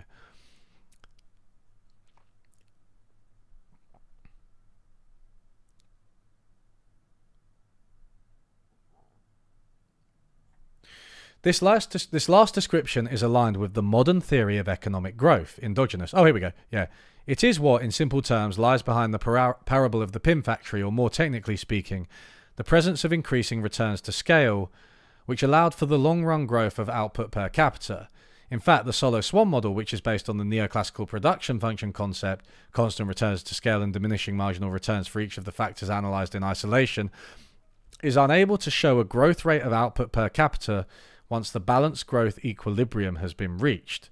Therefore, to empirically evidence an economic growth, this model resorts to a mathematical trick where technological progress is exogenous.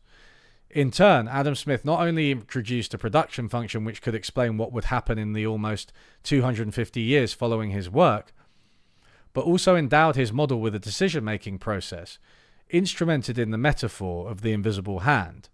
Under this concept based on social cooperation, each individual, guided by their own self-interest, actually contributes to the maximization of general well-being. That is, the model of the father of economics is based on two quintessential ideas: the pin factory, increasing returns to scale, and the concept of the invisible hand, social cooperation, under spontaneous order. So again, I don't want to get too pedantic here. I want to stress that this isn't wrong enough to bother me, but Endogenous growth theory is like a macroeconomic theory about returns to scale, whereas what Adam Smith was really talking about was more of a micro concept. So if you had an improvement in technology, again, it would be exogenous to an individual. It would increase the possibilities for an individual. It would change the tools they were using. It would change the organization form they were using, maybe. But that would be endogenous in a macroeconomic sense. And another thing that the endogenous growth theory notes is that it actually opens the door for government intervention. Now, I wonder if he's going to talk about that, because he doesn't seem to talk about it, because it's like investment into research and development at the very least, possibly infrastructure, depending on who you're talking to. He's bungling a bunch of things together that are not really related to sound smart. Yeah, I mean, it's like, I don't think Adam Smith was an endogenous growth theorist in the modern sense, right? He was somebody who obviously saw that individual laborers could improve their productivity by remaining on a task. But really, it didn't really matter whether the growth in the solo sense, in the macroeconomic sense, was endogenous or exogenous to that story.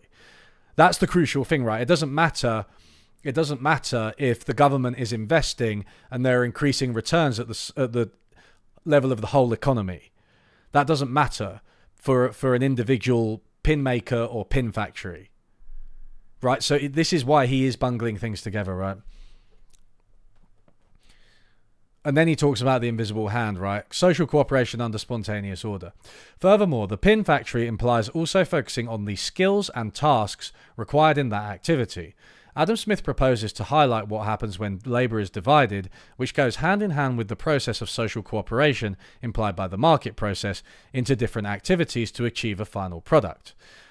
Thus, Smith does employ an example to explain that the division of labour leads to a significant increase in productivity.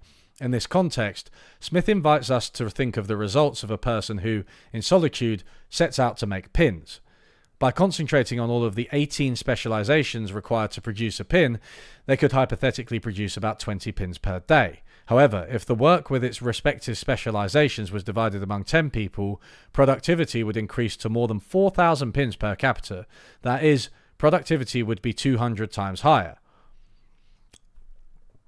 At the same time, Adam Smith wondered how far this process of division of labour could go, the answer to which was that the size of the market sets the limit of the division of labour, because how much productivity would it make sense to generate if the market demand is exceeded? If productivity exceeds the market's demand for pins, its price will end up collapsing and resources and productive force will be wasted in a non-priority direction. In short, what Adam Smith introduces is the question of increasing returns to scale, which is not a minor subject if we consider that, from the year 1800 onward, the population has multiplied almost 7 times by the year 2000. Let's keep in mind that with the 1 billion inhabitants reached in 1810, Malthus, an author I will refer to later on, argued that population density would lead the world to a collapse resulting from a generalized famine. Therefore, it is important to emphasize the contrast because, in all reality, the per capita product multiplied nearly tenfold in the context of a population that multiplied by 7. This is to say, the increasing returns are exposed by a tremendous increase in productivity, which computed today would represent 100 times increase. It's coming thick and fast, right? He's like... he really could have structured this a lot better. First Adam Smith, then endogenous growth theory and how does that relate to Adam Smith, then Malthus and how does that relate to both of them. You know what I mean? Like, stop bundling them all together.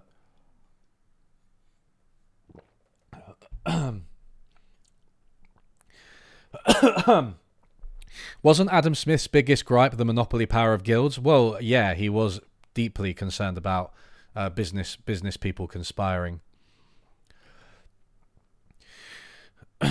At the same time, if we analyze the subject under mathematical terms, we must consider that we are talking about a function with a convex format. That is a convex function, which is not the same as a convex set. A convex function is not a convex set because if 2 points are joined, the resulting line is outside the set of productive possibilities. On the contrary, a resulting line...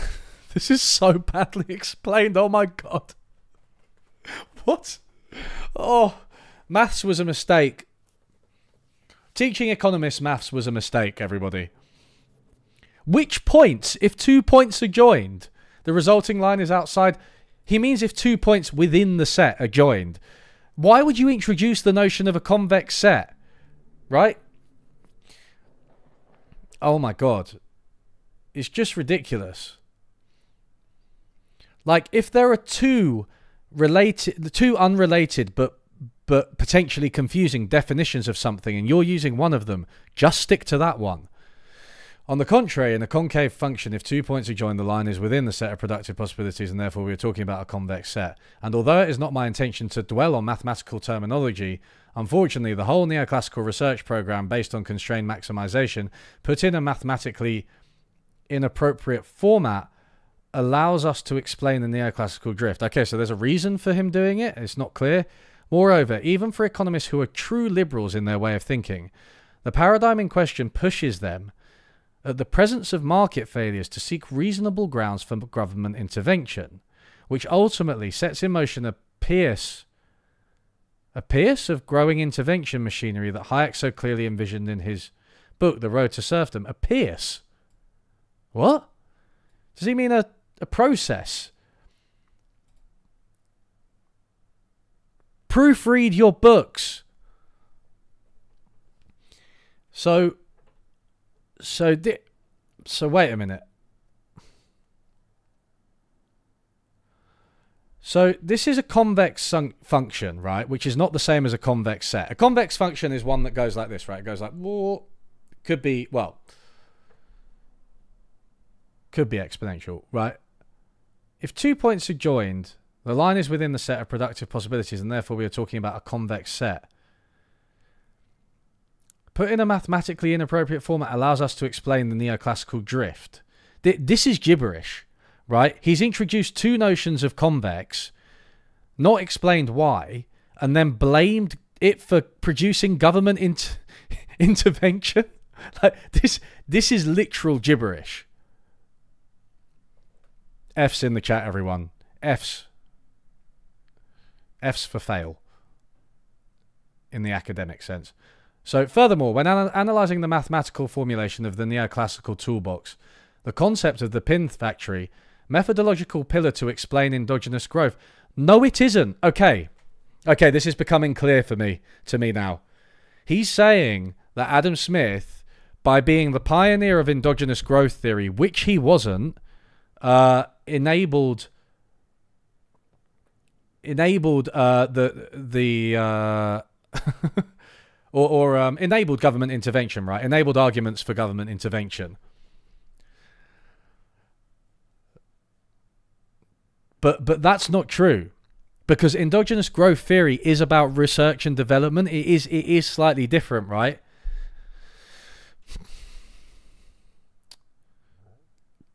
Therefore, Wilfredo Pareto, enlightened by the conceptual force of the brilliant metaphor which stated that every individual, driven by their own interests and even unwittingly, contributes to maximizing the general well-being, and its beautiful mathematical counterpart, was led to declare the bankruptcy of the pin factory, sending economic analysis down the dark path of diminishing marginal returns.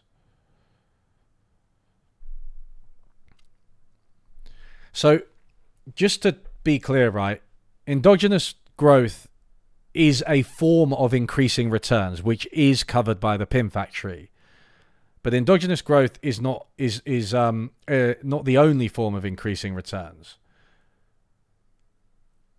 And apparently Pareto, now this is news to me, it could be true, right? Pareto, who was like a pioneer of the marginalist revolution, the neoclassical revolution in economics, as it got more mathematical and arguably a bit more pro-capitalist, depending on who you ask, thought the pin factory was bankrupt and we needed diminishing marginal returns. So now diminishing marginal returns would be like, you know, the more pins you produce, the less efficient you get at it, effectively, as opposed to the more efficient, which is Adam Smith. In a way, he's kind of interesting. This is kind of interesting from a to observe, right? Because he's tracing some intellectual history where people realized that diminishing marginal returns was necessary to justify laissez-faire capitalism, which I actually think is kind of true. But he's just telling it from the villain's point of view. Thomas Malthus, Diminishing Marginal Returns and Pessimism. So then, the optimism promoted by Adam Smith was countered by a brutal wave of pessimism, basically initiated by Thomas Malthus. Malthus' central axis in this discussion was based on the idea of diminishing marginal returns instead of considering a production function with increasing returns to scale. That is, now the production function would be characterized by a concave function, and therefore the production set would be convex. This view of the productive system, along with what Malthus called the passion between the sexes, led him to erroneous conclusions. This postulate held that when the population was below the equilibrium level, this implied a more significant number of resources per capita, given the higher marginal productivity of labour, which induced more sexual activity, which increased the size of the population. This compromised the labour market, since the increase in the number of labourers depreciated the real wage through the fall in marginal productivity as labour increased. Naturally, this process would continue until the real wage fell to the subsistence level. Reciprocally, if the population rose above the equilibrium level, the lower marginal productivity of labour would move for salaries below the subsistence level, leading to famines until the population decreased to the equilibrium level. Okay, so this is a basically correct description of Malthusian, right, everyone? So the best way to understand Malthusianism, I think, is to know that animals live under Malthusianism, essentially, right? They're like, when the population increases above the level that the ecosystem will bear, then animals starve, right? And the population decreases. And so there's this pessimistic equilibrium, right? And if there are abundant resources, enough for all of the animals, then enough rabbits for all of the wolves, then, or too many rabbits at least, actually, then the population of wolves will increase until they even out, right? So it's that kind of logic, right? Malthus basically said, with a lot of qualifications, I should add in defense of Malthus, that this would happen in actual society. In a capitalist society or in any human society, which is obviously wrong, and I think Javier Milei thinks it's wrong too. Remember that Malthus was first and foremost an Anglican clergyman and injected a lot of his religious values into his political economy. Yeah, absolutely, and it's a good example of the perils of doing that too overtly, which is one thing that we witness with the foreword of this very book. Ultimately, the size of the population would be aligned with the level of the value of the marginal productivity of labour for a function with diminishing marginal returns that equaled the subsistence wage, which was called the iron law of wages. Finally, if there was a technological enhancement for some reason, it would automatically be absorbed by an increase in population so that the real wage would return to the subsistence level. At the time of Malthus, and with the historical information then available, the hypothesis did not seem bad because between the years 0 and 1800 of the Christian era, the per capita product grew at a rate of 0.02% per year, practically nothing. Moreover, in these 1800 years, this growth in per capita product meant a total increase of 40%, mostly concentrated during the century after the discovery of America, as a result of the increase in international trade. I don't know why trade's in quotation mark. Is he referencing like the transatlantic slave trade? It's a bit of a win if he is, to be fair. So this is right? You understand, like, I think as much as I don't really like Malthus, for him to look at history up until that point and be like, population and incomes can't grow together indefinitely, was not the most unreasonable thing to say. It was kind of true up until he said it, and then it changed. Yeah. In this sense, if you asked an econometrician to study the data at that time in history, he would have rejected Adam Smith's hypothesis and would have agreed with that Thomas Malthus was right. However, when we look at what happened later, we realize nothing could be further from the truth. Malthus was grossly wrong and Smith was right. In fact, the resurgence of the theory of economic growth with Paul Romer's article, Romer 1986, for which he received the Nobel Prize in Economics, which was the result of his thesis in Chicago, tutored by Robert Lucas Jr., a disciple of Hirofuma Yusawa, the creator of the two-sector growth model with human capital in the 1960s. Oh my God, proofread. Not only takes up Adam Smith's work, but also the debates of Young and Marshall from the beginning of the 20th century, which sought to explain economic growth in the nascent neoclassical world. This means that, standing at the beginning of the 20th century and in the light of the data available, the theory of increasing returns was evident, and those who argued for the existence of a production function with diminishing marginal returns were left out of the discussion. So, his overall point is more coherent than the specifics of what he said, right? So you understand that he just flitted from thing to thing and garbled some of the terminology, started talking about maths for like a paragraph in a really confusing way, and then kind of conflated endogenous growth theory and increasing returns when it's more like endogenous growth theory is an example of increasing returns. Having said that, his conclusion about Malthusianism versus Smithianism is not entirely wrong.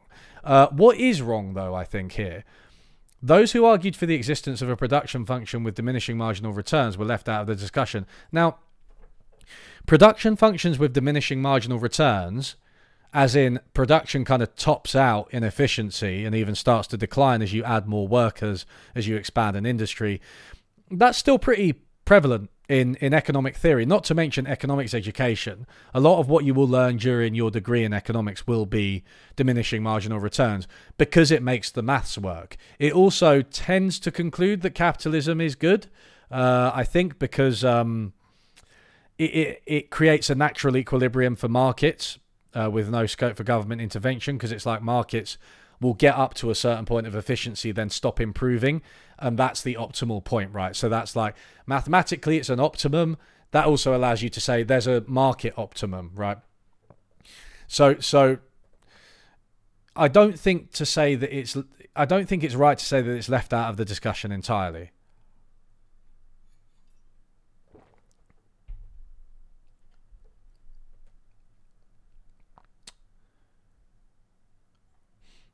Okay. Here we go, everyone. The neoclassical tradition and the origin of error. General equilibrium, Pareto optimality, and the invisible hand. Now, after reviewing in a simplified way the Smith-Malthus controversy and all its heirs up to Solo Swan, we are ready to address why the neoclassical tradition ends up being functional to socialism and unintentionally becomes an accomplice of the different types of Keynesian models in the destruction of the market order, which leads to nothing else but the emerging order of social corporations. Wow. Yeah, I mean, when I think of markets, I think of nothing else but social cooperation. I don't ever think of Sam Bankman-Fried and masses of fraud. I never think of Enron and the same. I never think of the 2008 financial crisis. I never think of the East Asian financial crisis. I never think of the tragedy of shock therapy in Russia, in Chile. I never think of the enormous amounts of social dislocation created by the Industrial Revolution itself. It's nothing more than social cooperation, guys. Why would anyone be against it? Thank you for subscribing, Sans. From my point of view, this is the central argument in my exposition. The deviation happens when, with the introduction of mathematics in economics, along with the concept of Pareto optimality, there is an attempt to align it with the idea of the invisible hand. Initially, it doesn't seem to be a bad idea. And in fact, it is not a bad idea for an economy of pure exchange with no production. Thus, starting from a given point, the objective is to improve improvable instances for individuals without making anyone worse, and when these possibilities for improvement are exhausted, it is noted that Pareto optimality has been reached. In other words, the objective is to achieve maximum social well-being, beside the not insignificant matter of instrumentation What's he talking about there? Instrumentation. Does he mean the delivery of the policy? Where no one would be able to improve their situation without negatively affecting others.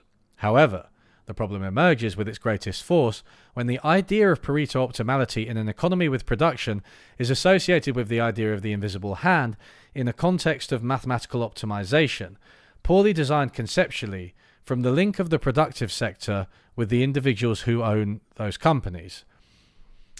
Okay, so what he's saying is that markets are good, but the way that neoclassical economics shows you that markets are good is wrong. In summary,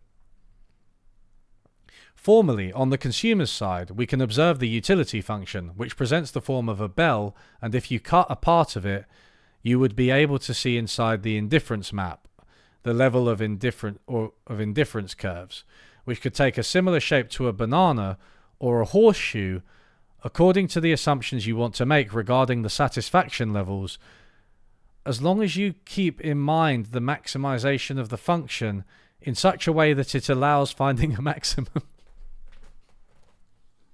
How did this guy get a PhD? What the fuck was that?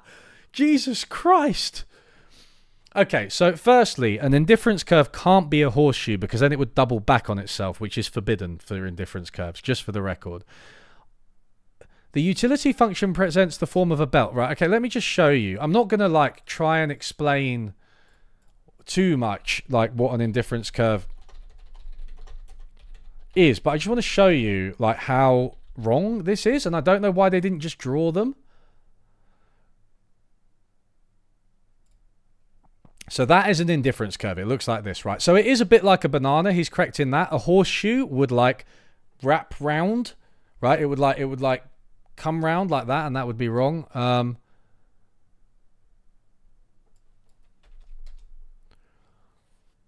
So a utility function, he says, let's give him a the form of a bell.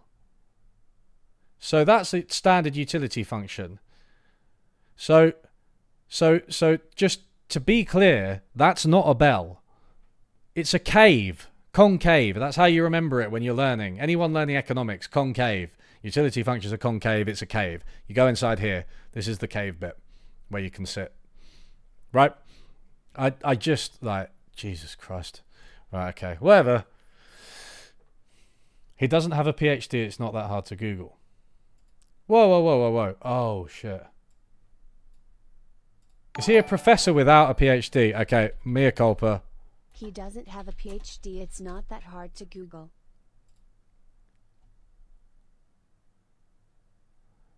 Ah. He doesn't. That explains a lot. Okay, so my bad. I assumed because he was a professor of economics, he had a PhD. But that is not true. He must have become a professor at a time when he's been a professor of macroeconomics, economics of growth, microeconomics, and mathematics for economists. He specializes in economic growth and has taught several subjects in Argentine universities and abroad. He has written more than 50 academic papers. He doesn't have a PhD, but I mean, the same problem arises, right? How is this guy a professor?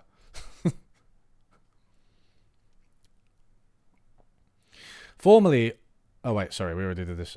In turn, the demand for goods and the supply of factors will come out of that system. On the other hand, when observing a company, a production function will appear with constant returns to scale, i.e. linear, or with diminishing marginal returns. When this happens, profit can be maximized and the demand for supplies and factors is obtained, deriving the supply of goods to maximize profit. Therefore, now with functions correspondences that are derived from maximizing structures, both on the side of consumers and producers, the emerging supply and demand functions correspondences are optimal. In turn, when the excess demand functions brackets correspondences, why does he keep doing that? Which are the result of demand minus supply in each of the markets, have the characteristic of being continuous functions, brackets correspondences, brackets upper semi-continuous, comma, the sum/subtraction of continuous functions, upper semi-continuous, is a continuous function, upper semi-continuous, so it is possible to apply Brouwer's fixed point theorem, Kakutani, for correspondences. So Argentinians, this is what he's going to do to your country. I'm really sorry. This what is that? I honestly, right? I have marked like some bad undergraduate essays from people who, you know, haven't put any effort in. They've been hungover when they've written it. Maybe they, you know, didn't have a great school or family background. For whatever reason, their essays are bad, and I have read them. I don't know that I've seen much that's worse than this. Like, I mean, this is the type of thing I fail, right? Because it's like when you literally don't know what they mean, that's when it's down to a fail, right? Anything else, you're like, okay, look, I want to pass you. Like, I don't want to fail anyone, right? This is like, this reaches the point where you're literally like, what the fuck are you talking about? You are throwing in as much mathematical jargon as possible to try and sound smart. Imagine being taught by this guy. He's a professor. He is just financed by libertarian foundations and pushed books by copying entire parts of other neoliberal writers. Yeah, this does. I'll tell you what. Given the H-Bomber guy video, this does smell a little bit plagiarism, doesn't it? Like not overt in the same way, but you do get the sense that he's compiled arguments from other people and failed to put them together in a coherent way, or been able to explain them properly.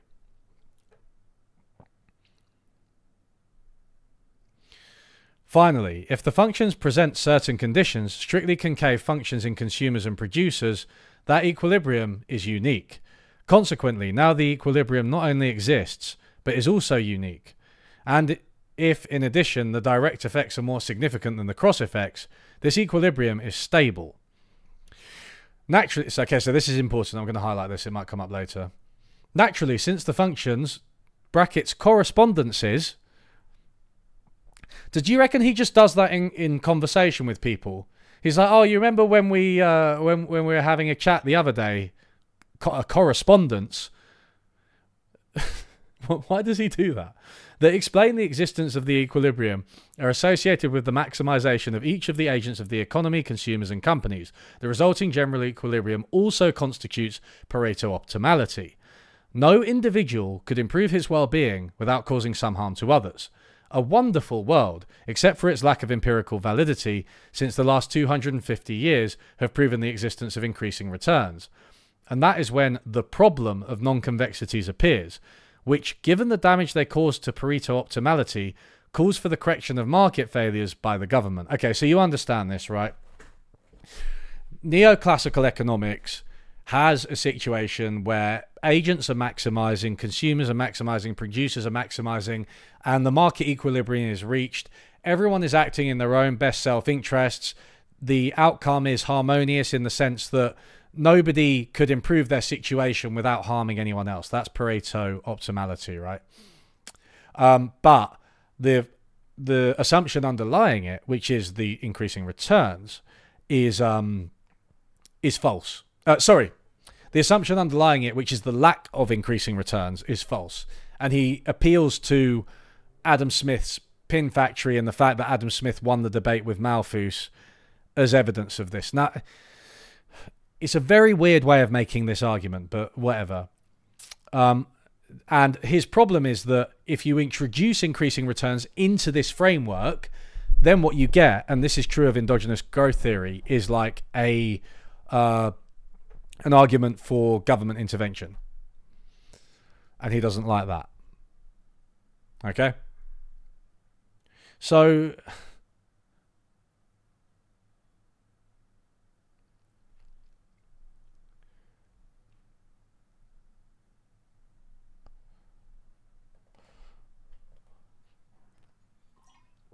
again, there is an argument here that I think he's stolen from other places, sort of backwards reassembled it, but the problem is that the individual parts are not coherent. So it's like he's built a car out of shoddy parts and he doesn't really know how to engineer the car. But somehow it just about seems to be pootling along at this stage. Neoclassical research program, socialism and Rothbard. Here's where two debates arise. On the one hand, when we go deeper into the neoclassical analysis, whenever the result is not in line with the restrictions imposed by the mathematics of optimization, we need to get into the field of the so-called market failures, which are basically the result of non-convexities, brackets concentrated market structures, whose mathematical counterpart are functions with increasing returns, brackets not maximizable unless an effective constraint is applied on the set of initial endowments. Second, public goods. Third, externalities, both in consumption and production. And four, the presence of asymmetric information. Okay, so so I'm glad that he mentioned those other ones, because I thought he was going to act like increasing returns were the only market failure. It's not entirely clear to me that increasing returns are a market failure, by the way. I don't think that's entirely... I don't think they're perceived that way, because increasing returns are obviously a good thing. They're like... In fact...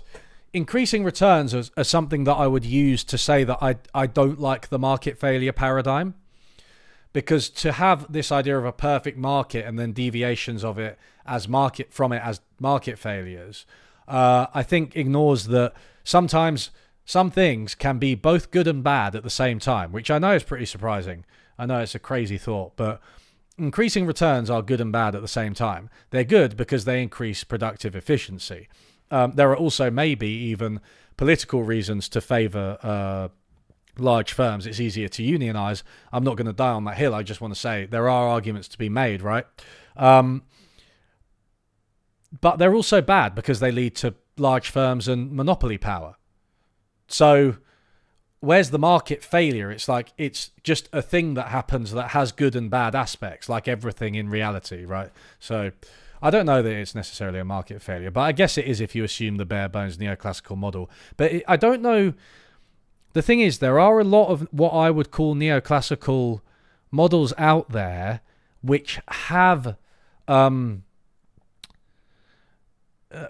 increasing returns, or at least constant returns, and still aren't necessarily entirely pro-government intervention. I mean, I think Paul Krugman, for instance, he won his economics Nobel, who I don't think Krugman's mentioned here. He's too much of a Keynesian, so, it would be heresy to mention him in this. What I remind you is basically an indoctrination pamphlet.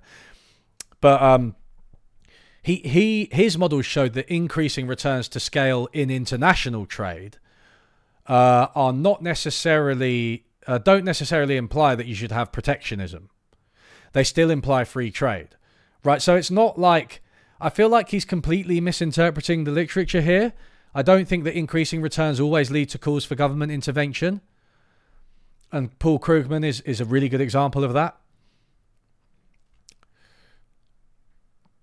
On the other hand, if we focus on the Solo-Swan neoclassical model of economic growth, how can it be that the process of capital accumulation, important as it is, accounts for only 15%?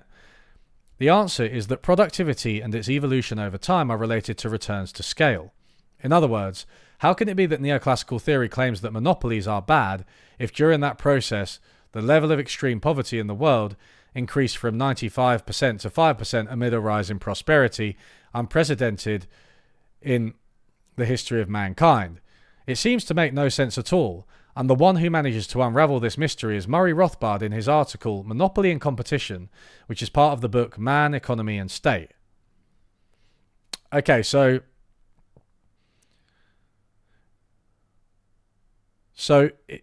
again, to reiterate what I just said, because I kind of preempted this paragraph, monopolies can, or increasing returns can result in both good and bad things. It can result in an increase in prosperity. Let's just accept that narrative for the moment.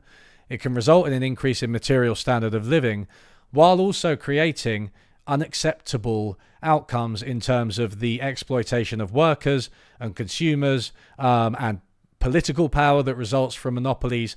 And ultimately, monopolies can be something that could be improved on, right? Monopolies can create a situation that can be improved on. So you have this growth in material living standards, but you say, yes, and How can we improve the way we govern the economy? How can we make sure that these monopolies are doing more to improve people's standard of living along various dimensions than they are now? So, it's pretty simple to me. But let's see what Murray Rothbard has to say.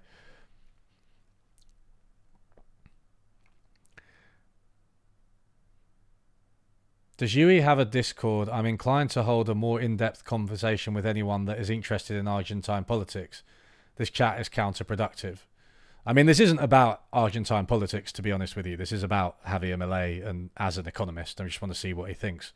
So that's the point of it. But yes, I do have a Discord. It gets linked intermittently. It's also linked on the main channel page.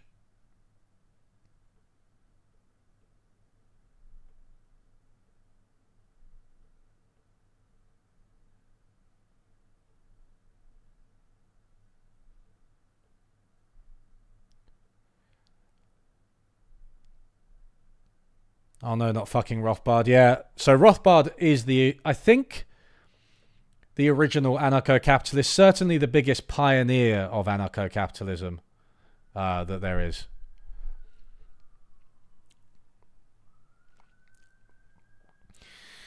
Murray Rothbard, the damages of monopolies and optimality. Strictly speaking, to determine whether monopolies are bad or not, it is necessary to understand their definition.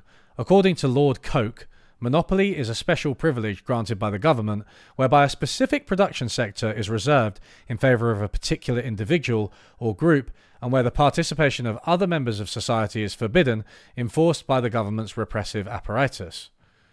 Accordingly, there are only two ways to establish prices for goods.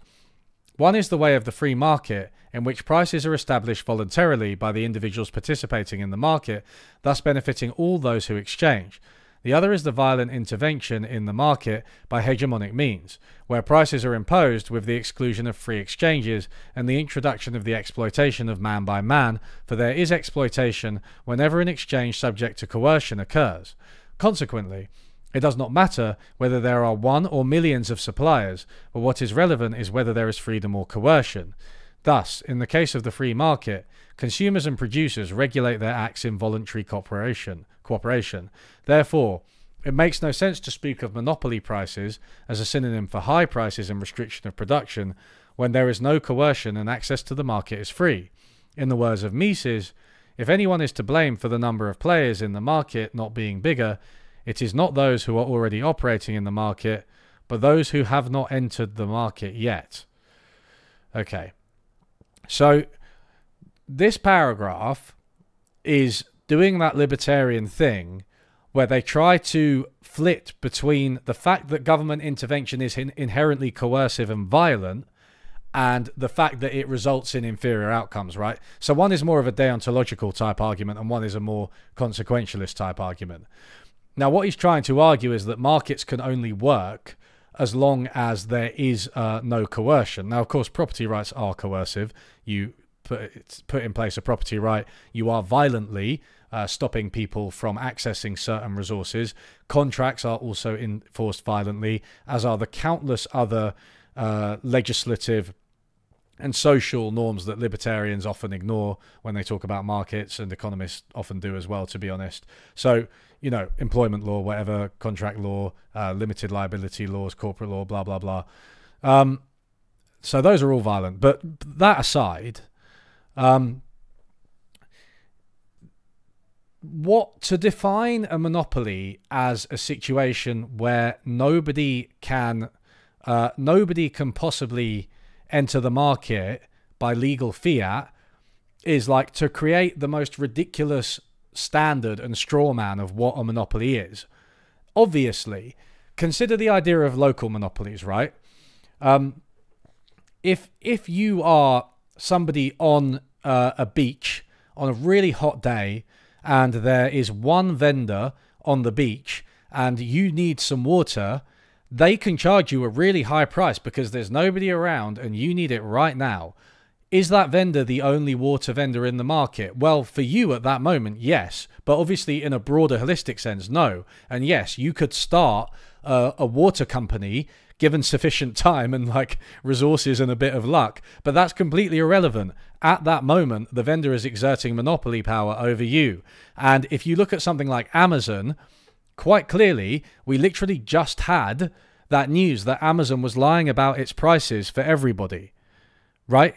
And it's been ripping off consumers. And that's before you even get to its effect on workers and smaller suppliers, how it restricts competition by gobbling it up, basically, and how it maintains its monopoly position.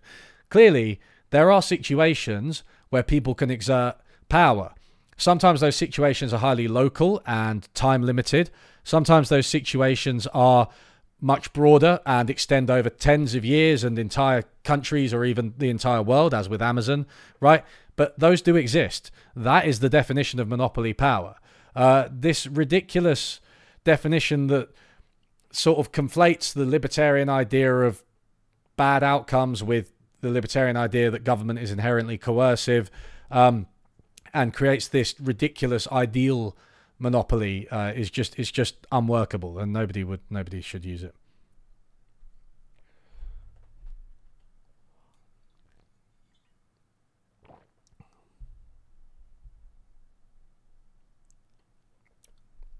You can have a voluntary property agreement. I respect your property, so you respect mine. Yeah, of course, but like that's not private property rights as established by capitalism, which is what he's defending, right? Accordingly, there is nothing wrong with a monopoly unless it is the result of violent action taken by the government. So this is just muddled. This is philosophically muddled, right? Why? What if the action isn't violent? What is the work that is being done by violent? Oh dear, press the wrong button.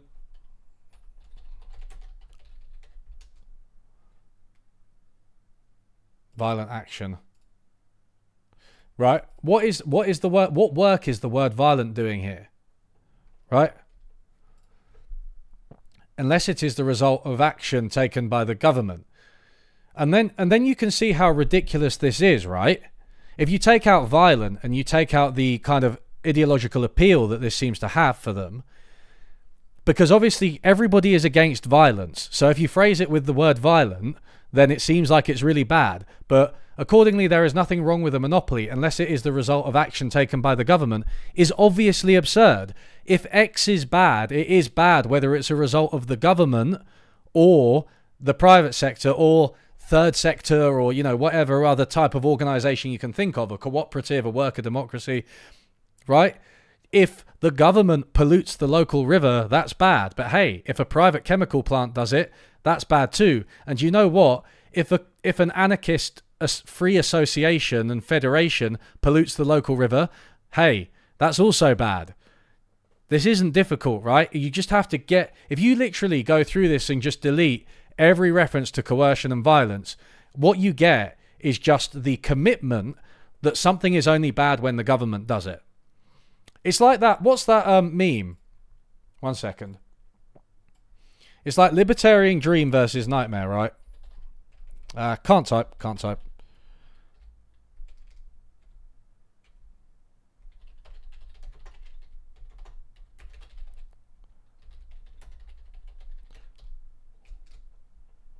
You can tell I'm old because I still use the word cartoon instead of meme. Does anyone know the one I'm talking about where it's like...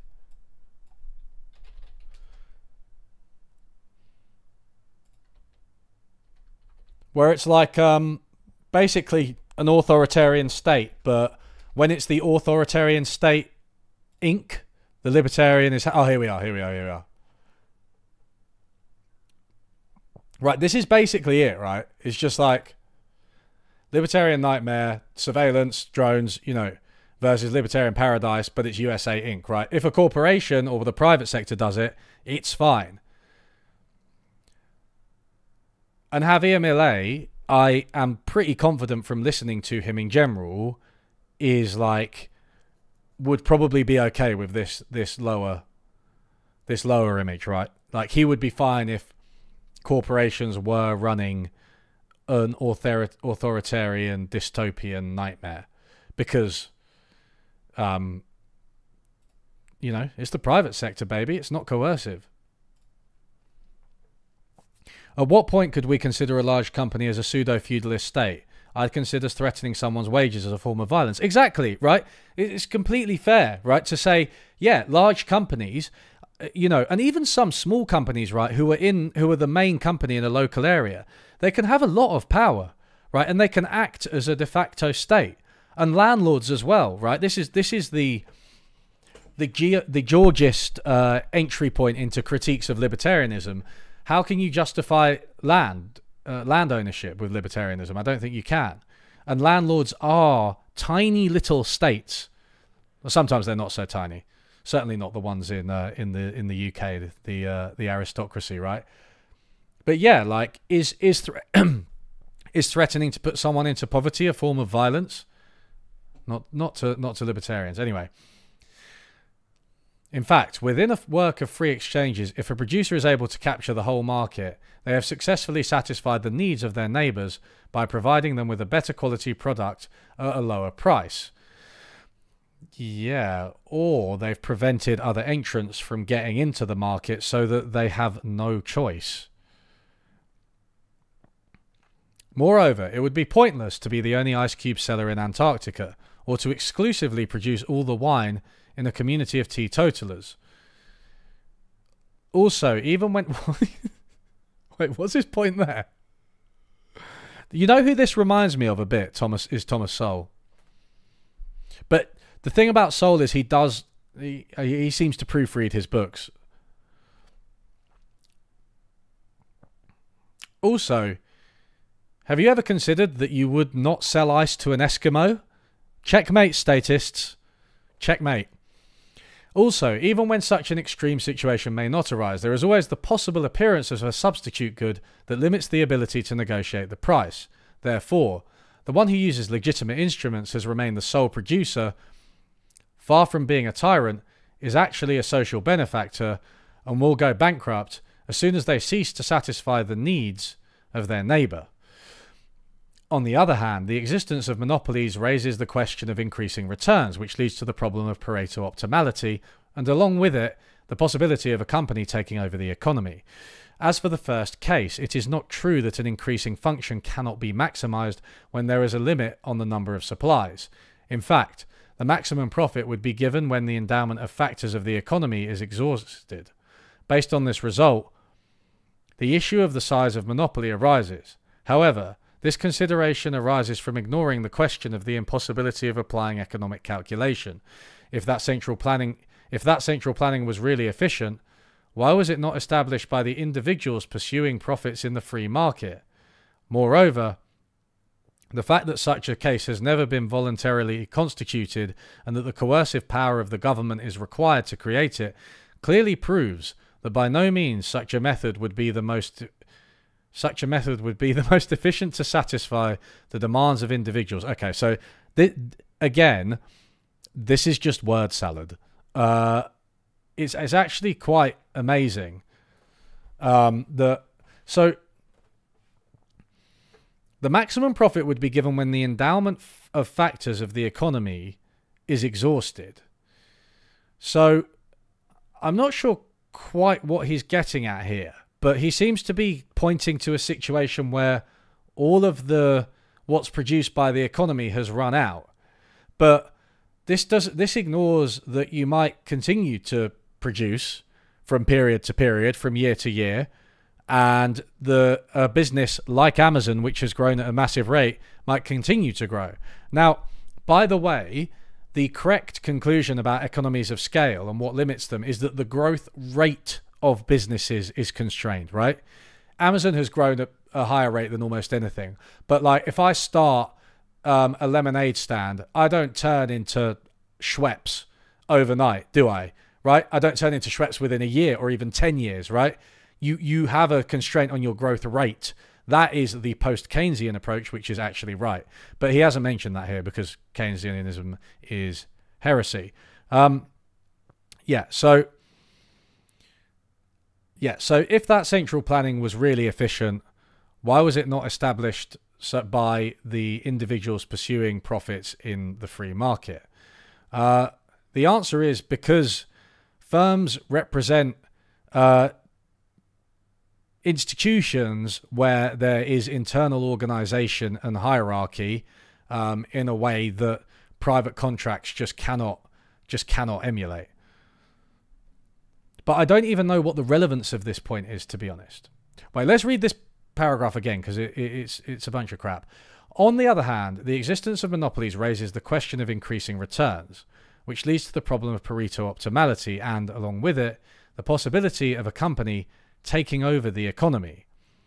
Right, so an entire company taking over the economy. I don't think, again, the growth rate is constrained, and there are different industries, and I don't think every company, all the companies are just going to turn into one.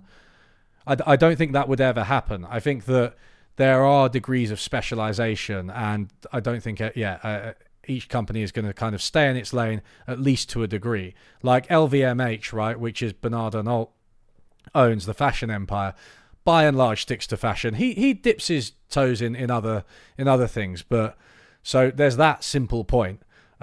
Which is why one company wouldn't take over the economy. But yeah, as for the first case, it is not true that an increasing function cannot be maximized when there is a limit on the number of suppliers, blah, blah, blah. Based on this result, the issue of the size of a monopoly arises. However, this consideration arises from ignoring the question of the impossibility of applying economic calculation. If that central planning was really efficient, why was it not established by the individuals pursuing profits in the free market? So this is breaking my brain, but it feels like he's conflating a centrally planned economy on the whole, imposed by the government, and monopoly, right? So you understand, guys, that there's a difference, right? They're two different things that require two different explanations. Centrally planning the whole economy Soviet style is quite a different beast to having like a large corporation that does internal organization. I really, unless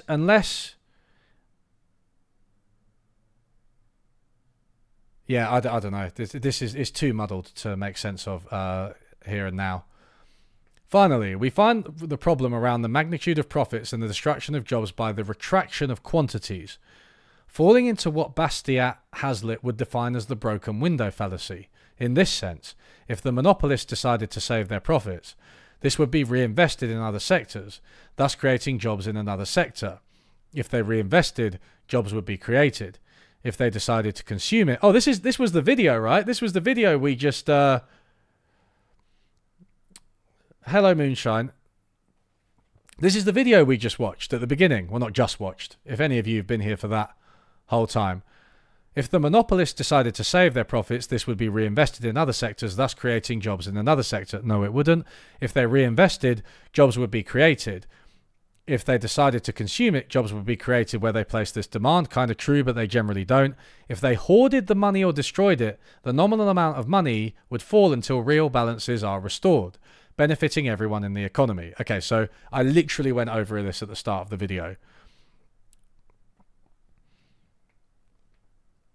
Consequently, no damage would be done to the economy, while the presence of increasing returns constitutes the source of growth that increases well-being.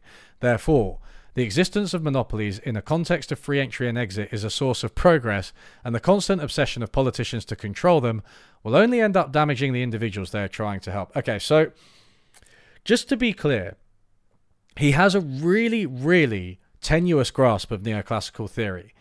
The problem with monopolies, right, is not just that they price gouge consumers, not just that they overcharge. That's not the conclusion of neoclassical theory. The conclusion of neoclassical theory is that they restrict production, because for a monopolist, the point at which they maximize profits, right, is not the point where consumers get the maximum amount of surplus. It's not the best point for consumers, right? So they restrict output to make more money, right? Creating artificial scarcity. That is what a monopoly does in neoclassical economics, and he's just not engaging with that at all. It's bizarre. Proto. Accusations of plagiarism. So can somebody tell me about this? Because I guessed that he had plagiarized this a bit. I mean, I can Google it, but what? Let's try and finish this. Yeah, we're not close to we're not far from the end, so let's try and finish this. But if he has been accused of plagiarism, I literally mentioned it earlier, and I wouldn't be that surprised. I honestly, yeah, it is bizarre. When I was at university, I remember a subject called comparative economic systems. Naturally, before moving on to empirical matters, the theoretical scaffolding included a comparison between the analysis of equilibrium under perfect competition and equilibrium under the socialist central planner solution. All assumptions necessary to derive a Pareto optimal equilibrium were taken as a starting point. Thus, the demand and supply functions, and thus excess demand functions, were determined from specific formats for the utility function, for the production function, and the given endowments, so that the resulting set of excess demand functions allowed not only to find an equilibrium which was unique and stable, but also a Pareto optimum. In other words, a decentralized process generated a Pareto optimum without the need for government intervention. On the other hand, the case of the central planner gave a Pareto optimum. At this stage, the problem becomes noticeable. One starts from the idea that the social welfare function is known. In turn, provided that the exercise is subject to the same physical constraint, assuming a utility welfare function that involves knowing the preferences of all the individuals in the economy over all the goods in the economy, implies reaching a result that is similar not only in terms of quantities to the competitive equilibrium, but also that is distributed in the same way, and therefore the equilibrium under centralized planning allows the same Pareto optimal equilibrium to be reached. Hey, Javier, have you ever heard of full stops? Let's assume that up to this point, both systems are equivalent. Now, the problem is that the contexts are under the set of neoclassical assumptions.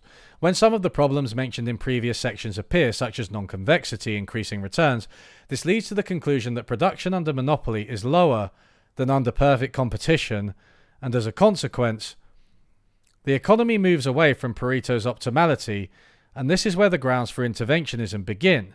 However, looking at the analysis of monopolies outside the neoclassical perspective and understanding the underlying social cooperation in the market process, attempting to interfere with those monopolies arising from free competitive entry and exit will only generate damage.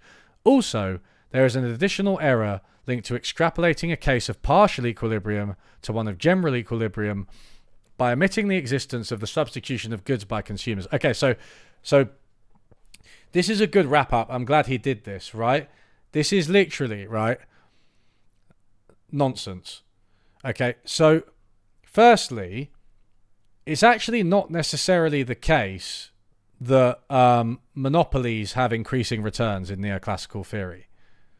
That's actually not true, right? So he's gone for this weird historical debate between Smith and Malthus, which is about the macroeconomy and returns of scale there, and related it to endogenous growth theory, which is also macroeconomic. But he's tried to conflate it all and then say that that's the contemporary case for why monopoly exists. And it's not the case that increasing returns are a necessary condition for monopoly. Barriers to entry, which I suppose you could argue are kind of increasing returns, but barriers to entry are, right? And it's like he's conflating a whole bunch of things. There's loads of different stuff going on here. I don't think he understands the basic neoclassical theory, to be honest with you. However, looking at the analysis of monopolies outside the neoclassical perspective and understanding the underlying social cooperation in the market process, attempting to interfere with those monopolies arising from free competitive entry and exit will only generate damage. Okay, so again, how much do you think he's actually proved this point? Because he had a page on Murray Rothbard which was incomprehensible to me, and he had just that, and he hasn't even discussed like antitrust law. He hasn't discussed the ways that governments might try to regulate monopoly by like breaking up Standard Oil, for example, which they did, and how that might enable competition. Milei had plagiarized paragraphs from Henry Hazlitt, Ludwig von Mises, Friedrich Hayek, and Murray Rothbard.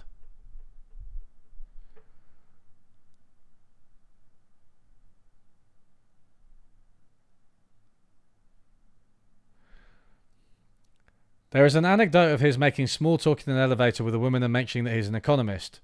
The woman asks about Keynes and he goes nuts screaming and calling her a communist. Oh, I knew that he'd screamed at someone. I didn't know that it was a woman in an elevator, which has different implications, right? Finally, thank you for subscribing, Mikera.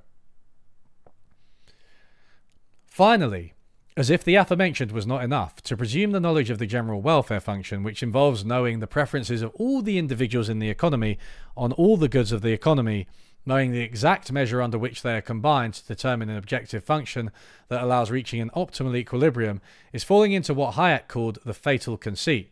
In short, the origin of the catastrophe was the validation of a laboratory model based on a series of unrealistic postulates which ended up giving supposed viability to the violent intervention of markets in search of supposed maximum well-being that only leads to the ruin of the economy and society. This is how collectivists and false social avengers appear, seeking to punish a group of people by robbing them of the fruits of their work to give them to others. Oh, so he's finally come round to the anti-capitalist view, right? Moreover, within the aforementioned model, we should highlight that under the neoclassical perspective, technological progress is not Pareto optimal, and therefore, without technological progress, no growth is possible. But in addition, if we work with strictly concave production functions, growth cannot be explained either, except by Marshall Young's aggregated capital externality trick. So if you have a conceptual economic theory in the lab that is not really applicable in practice, not only is it useless, but its use will lead to disasters such as communism, which is always a threat within the vicious circle of intervention that Hayek has brilliantly described in The Road to Serfdom. This is just like... It's literally like he has made the strangest argument, which I'm not even sure is true, by the way, that when neoclassical economics introduces increasing returns, it necessarily implies state intervention and therefore dictatorship. And it's just like, mate, focus your arguments, dude. There's even stuff about maths in. Take out the words like violent and coercion. They distract from the fact that your point is obviously incoherent. Don't just assume that Hayek was right about the road to serfdom. By the way, completely wrong, because we have social democratic states which don't lead to dictatorship in the way that Hayek envisaged, right? And, yeah, don't just garble in a load of different theories. I mean, how much is in this relatively short chapter? Smith, Malthus, Roma, endogenous growth theory, Hayek, general equilibrium, Pareto optimality, Murray Rothbard on monopoly. Like, it's a mess. The neoclassical paradigm, based on perfect competition, attempting to build an equilibrium that exists, that is unique and stable, generating in turn optimality under the concept of Pareto, concluded in an abuse of mathematics that was ultimately functional to socialism. Note that whenever situations that do not match the mathematical structure arise, they are considered market failures, and that is where the government appears to correct those failures. However, to successfully solve this problem, it is assumed that the government knows the utility function of all individuals' brackets preferences for the past, the present, the future, the time preference rate, and knows the state of the current technology and in all future enhancements along with their respective amortization rates. In short, to solve the problem in question, the government should be able to master a significant amount of information that, by definition, individuals themselves ignore or are not able to handle, which supposes that the idea of the welfare state acting on the market to correct failures is a contradiction. Okay. So, here's a question for you. For a referee and the authorities that govern the referee to set the rules for a football game, by which I mean soccer, but football, Do they have to know more about football than the participants, the players, the managers, the coaches, the fans? No, of course they don't. Obviously, setting the rules of the game... believing just anything you hear about him, given that smear campaigns go both ways. They said he had sex with his sister for X. I would advise against believing... Yeah. I mean... Okay, yeah. I'm sure there's some misinformation about him. But he definitely is a professor of economics and wrote this. And I wouldn't be surprised if it was plagiarized. And we're going to investigate that. But yeah, sorry. Anyway, setting the rules of the game doesn't mean that you're endowed with superior knowledge. It's just like governance, right? It's like, how do we coordinate people so that they don't get in each other's way? How do we coordinate people so that powerful actors don't abuse the system? How do we coordinate people so that they just have rules that define the game that they can follow? Without the rules, there is no game. It's really simple. So this idea that like the government has to know everything to intervene, and also, right, even if the government does have to know some knowledge, let's take the example of externalities, right? So it's often argued that because pollution is an external effect, as in it affects people who it affects people who aren't involved in buying the petrol, in working to produce the petrol. People who aren't directly involved, the local community, are affected by the pollution that goes into their lungs. It affects the whole planet through climate change, etc. Right? Passing a carbon tax. Okay, maybe we don't know the optimal amount of the carbon tax exactly. What we do know is that climate change and pollution are bad, and we need to pass a substantial carbon tax to reduce them substantially. Right? Where's this all-knowing government? There is no all-knowing government. Nobody ever argued that the government needs to be all-knowing.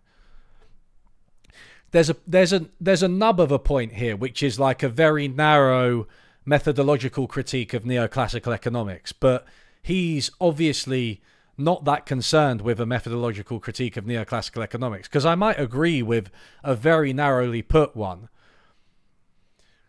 But he just obviously wants to argue against socialism and for free markets. Okay, final two paragraphs. The conceptual counterpart of this problem is the case of Robinson Crusoe. Suppose we stop to think about it for a while. In that case, we notice that Crusoe at one moment operates as a consumer, and another he operates as a producer, then begins a process of trial and error that allows him to find the price equilibrium vector so that at the end of the day, he can decide how much he consumes and how much he works, something that is obviously quite contrived.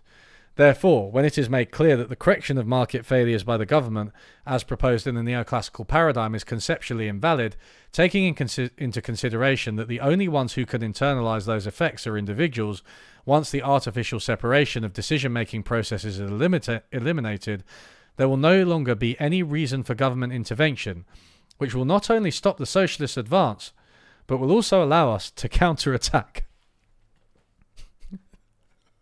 Who does he think he is? Oh my lord. I mean, this is fascist rhetoric, right? Like this level of anti-socialism is very strongly associated with fascism. So, yeah.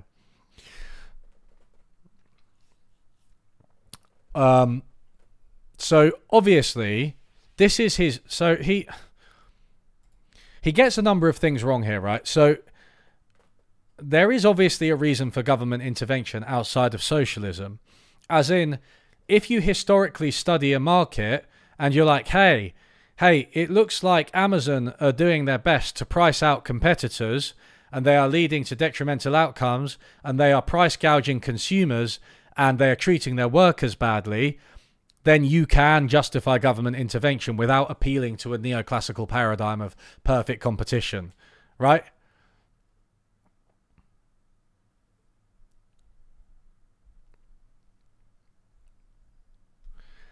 So it's weird that he doesn't recognize that obvious point. And I don't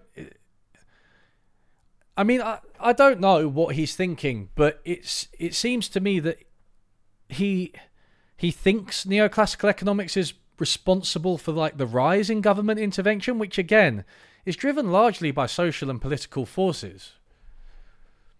and the need for welfare states and regulation and nationalization and whatever else to improve markets. Also, it's really weird. So he has this focus on increasing returns, right? We've all seen him do that to death.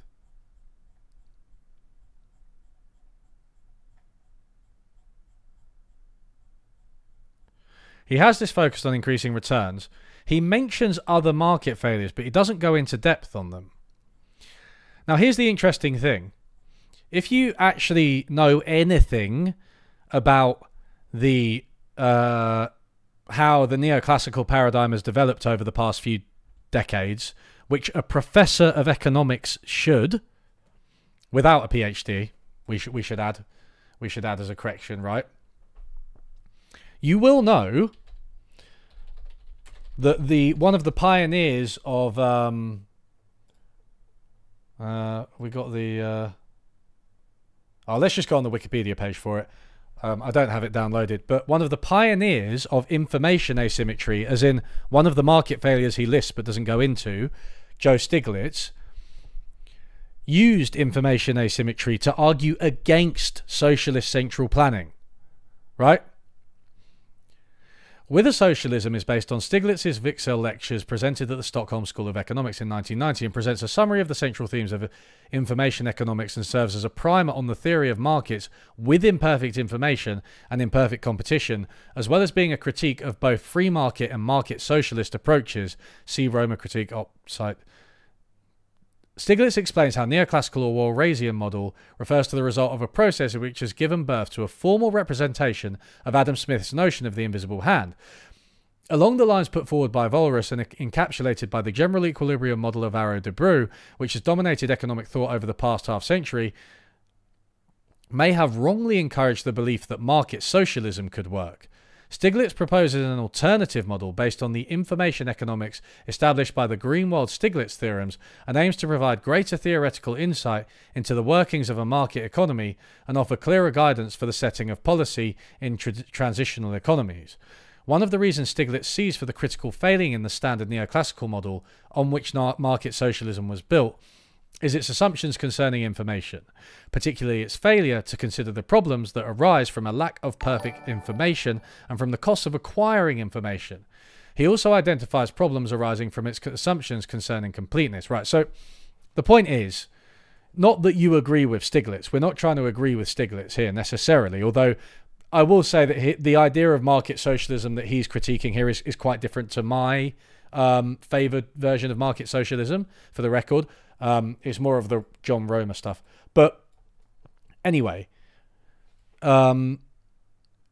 clearly this market failure has been used to argue against socialism, right?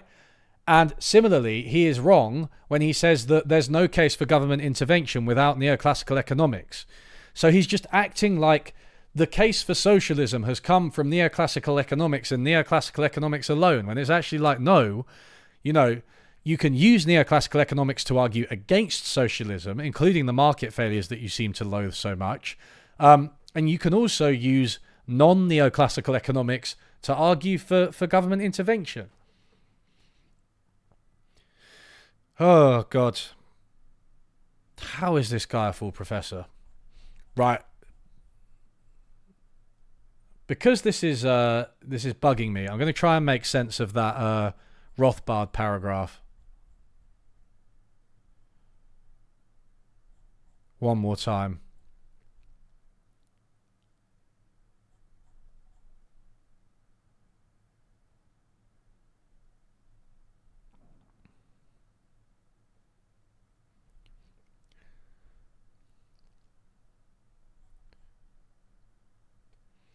All political movies must guard against subversion of the cause. There is no example of social democracy evolving into dictatorship. All communist dictatorships were established by force, usually in fiercely anti-socialist countries. Right, yeah, exactly.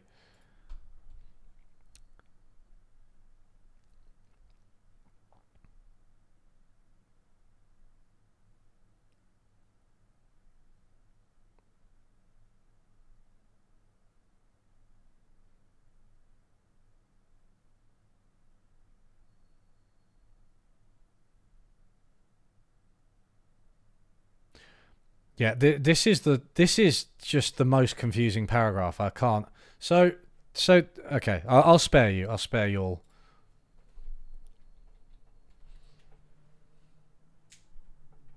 Hello, Mole Man. Welcome to the stream. Welcome, welcome, welcome. So what's going on here? What's going on here?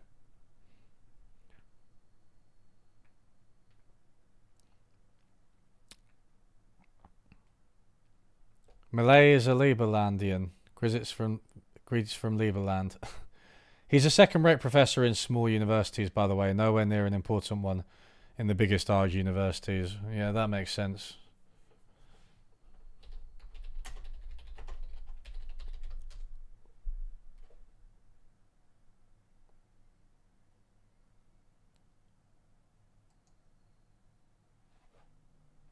Javier Milei. How the Argentinian president candidate plagiarized 3 Mexican scientists.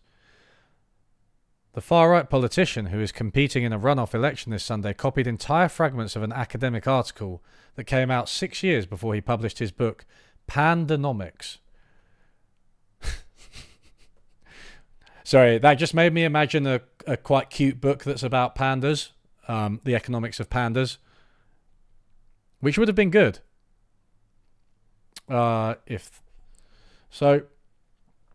Mexican scientist Salvador Galindo Uribarri didn't know who Javier Milei was until a journalist contacted him in May last year. It was then that the researcher realized that an article he had written with 2 colleagues, Mario Rodriguez Mesa and Jorge Luis Cervantes Cota, had been plagiarized in Pandanomics, a book published by Javier Milei in 2020. The far-right Argentine politician who is running to be the next president released the book 6 years after the original academic publication came out. A few days after the journalist contacted him, Galindo Uribarri bought the book to see the plagiarism with his own eyes. He recognized several paragraphs throughout the book, in both the introduction and in the sections offering historical context, to make reading more enjoyable, as well as equations that the authors had included to make their point clear. All of this had been copied by Milei. At that moment, the scientist decided that he wasn't going to sit idly by. He was going to use all the legal means available to him and file a complaint. A substantial part of the academic article appears reproduced without prior and express authorization in the book, reads the complaint, to which Pais had access. This in itself allegedly constitutes a crime, the document notes. Initially, the plagiarism made us laugh, then we felt surprised. The shocking thing is that he didn't even make an attempt to paraphrase the text, said Galindo Uribarri, the principal author of the Mathematics of Epidemics, Case of Mexico 2009, and numerous other papers in an interview with the Argentine magazine Noticias. The physicist, who has a doctorate from the University of Oxford, was interviewed by journalists Tomas Rodriguez and Juan Luis Gonzalez on May 17, 2022. 5 days later, the scientist filed a legal complaint, not only on behalf of the affected authors, but also on behalf of the Autonomous University of Mexico State, which in early 2014 had published the original text in the journal Ciencia Ergo Sum. The problem is that nothing has happened following the complaint. The idea is for there to be consequences, he noted. However, the 72-year-old scientist died of cancer on September 3rd, 2022, just 4 months after giving the interview to the Argentine media. He was offended to the core, recalls his widow Susana Bianconi from Argentina. Milei's opportunism was evident. What he did tells you a lot about his impudence, his baseness, his contempt for other people and for their work, she points out. I imagine that he must have had a team of students do the copy-pasting and that he didn't even read it, even though he copied everything, even the anecdotes that my husband used to entertain the reader, she laments. It's possible he got some students to do this book chapter as well. That's mad. You should write a panda economics book. Yep. For sure, the economics of pandas. I've got to write a book on the economics of pandas, haven't I? Pais. Yeah, look. Everyone who follows me loads knows that my pronunciation is dreadful. He was offended to the core, recalls his... Oh, sorry. In the complaint, both texts are compared in 2 columns. The original and epidemic statistics and Milei's, which deals with the COVID-19 pandemic. One morning in May 1665, George Vickers, a tailor from the small town of Ayham, England, received a package from London, wrote Galindo Uribarri and his two co-authors in the introduction of their article. Milei copied the exact same phrase and only added "on" at the beginning of the sentence, as recorded in the electronic version of Pandanomics. Human beings are gregarious, a condition that has made epidemics inevitable throughout our history, the Mexican authors point out, citing historian J.N. Hayes. Milei barely changed the order of the sentence, nor did he bother to include any source. Fucking hell, who does he think he is? James Somerton? There are so many examples that they fill almost 10 pages of the judicial document. The CopyLeaks portal, which compares similarities between two texts, shows that the beginnings of the second chapter of Milei's book is 99.6% directly copied from the introduction of Scientia Ergo Sum article. Other anti-plagiarism tools, such as the Duplichecker software, detect that many of Milei's lines actually come from Galindo Uribarri's article. Milei also used entire paragraphs from the article to explain mathematical models along with equations containing the same numerals because he doesn't understand maths as we've established. The complaint notes that even the design of the graphs in the book comes from Galindo Uribarri et al. The politician from the far-right Libertad Avanza Freedom Advances coalition even maintained the use of his first-person plural, as the scientist did to detail his results. We observe, we emphasize, we wonder. I mean, I think we've read enough of this, right? Oh, Milei's book. Yeah. Okay, no, wait. There is, however, a crucial difference between both texts. The one by the Mexican scientists is free to access. Milei's book, printed by the Galerna Publishing House, is sold on Amazon for $18.95, while an electronic version costs $9.99. Milei is selling his book, while the royalties don't go to the coffers of the Autonomous University of Mexico State, as they should, the complaint reads. Accusations of plagiarism hung over Milei throughout his entire career, whether it be his academic publications, his campaign spots, or even his autobiography. Javier, I can't cite your references properly because in the last book you wrote, you're facing 3 complaints of plagiarism, snapped Minister of Finance Sergio Massa, the candidate for the centre-left ruling party, in the final presidential debate last weekend. That was the last face-to-face confrontation between the two candidates before more than 35 million Argentines will go to the polls on Sunday to elect their next president. Spoiler, he won. Last year, the newspaper Perfil published the most extensive journalistic investigation into plagiarism in Pandanomics. The book also borrows from Spaniard Antonio Guerrero, a physicist at the University of Murcia, and Gita Gopinath, an economist at the IMF, among others. It's not that he had rehashed their thoughts, it's a complete copy and paste job. Paragraphs upon paragraphs have been copied, Guerrero told El Confidencial this past week. His case goes one step further. Milei not only stole his research, he also distorted his conclusions and interpreted the results in a way to justify his own views. Oh shit! Did he distort the conclusions and interpret them in a way that was rabidly anti-socialist? Shit. Shock.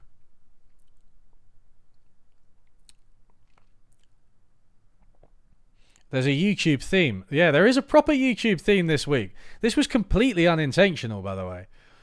I was going to do this stream last week before H-Bomb's video dropped. The politician's entourage has minimized each of the claims about plagiarism or has attributed the complaints to the nervousness that his candidacy causes among his adversaries. I only remember some statement that Milei made last year about how there had only been a few pages copied. As if to say, what are you complaining about, recalls Bianconi. On that occasion, Milei's team did not comment on the candidate's remarks. At the end of August, Ramiro Vicena, a candidate for a small liberal party in Argentina, filed a complaint in Buenos Aires court against Milei for plagiarism in Pandanomics. He describes the candidate as a compulsive plagiarist, according to Argentine media. Bianconi, however, was not aware of that case, nor does she know about the progress of the lawsuit that her deceased husband filed in Mexico. My husband's email and phone died with him. If the court answered him, I'll never know, Bianconi sighs. I don't feel I have the right to do it for him, she admits. When asked about the possibility of continuing with his legal battle, El Pais contacted the Autonomous University of Mexico State, which did not comment in time for the publication of this report.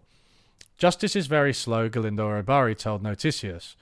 The year after his death, his widow remembers him as a brilliant man who understood science as a great symphony. An admirer of Einstein, he popularized science for general audiences and was passionate about understanding the universe. Being shown his life partner left her with a splendid library. The two shared a love of nature. She still laughs when remembering his books or his overflowing emotions whenever he spoke about physics. That's a legacy that cannot be imitated or stolen.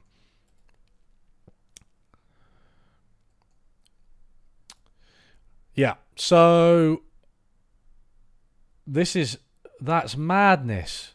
I can't believe it. He overtly plagiarized. Now here's the question on everyone's lips. Is this his work?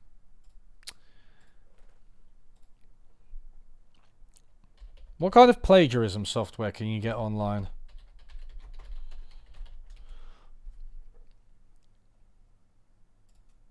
Powered by Turnitin.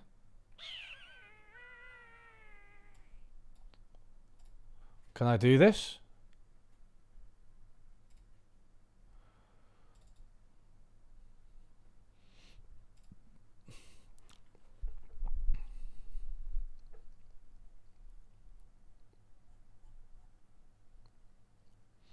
I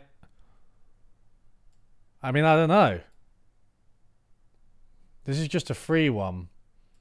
Shall I?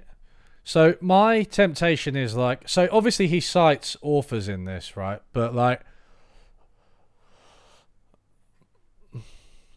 see, this is the type of thing. If you do a quote without citation. Now, one of the problems you might run into here is that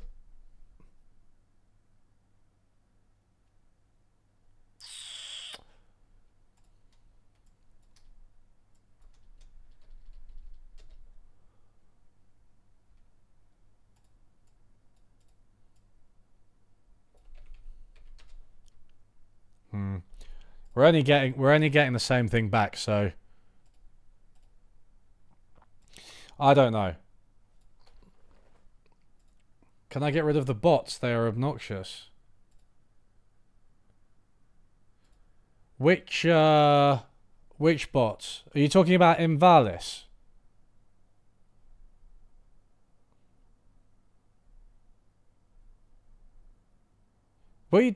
Come on, there are mods in the chat. Get rid of the bots. Come on, mods. I'm a language teacher. I'll iron out these mispronunciations in a day. Yeah, I would like it. I would like that. The bots, why are they here? I cannot believe this. Keep asking for my Discord. I don't Okay, I feel like I can't see that. Is there a problem that I can't actually see the bots that are asking for the Discord?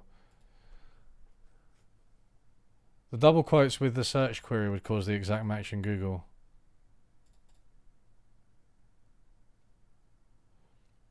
I don't think I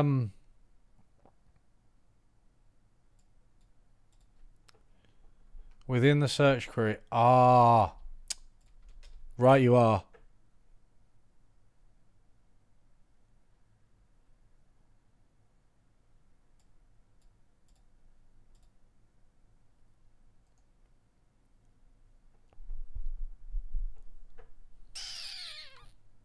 What's this? Kartik B. Athreya. This chapter describes two of the most influential findings macroeconomics has available to it. One is known as the first fundamental theorem of welfare economics, or the invisible hand theorem. It tells us that under some conditions, competitive market outcomes deliver stable, non-wasteful outcomes. The result holds even if consumers care only about the goods and services they consume, know nothing about the others, or the world beyond the prices they face. Next, the chapter describes work showing that, in general, there will be prices that, all by themselves, can guide self-interested buyers instead of such orderly outcomes. But who cares that this can happen? In practice, will it? To answer this, we discuss some reasons to believe in the relevance of a Walrasian equilibrium for the real world.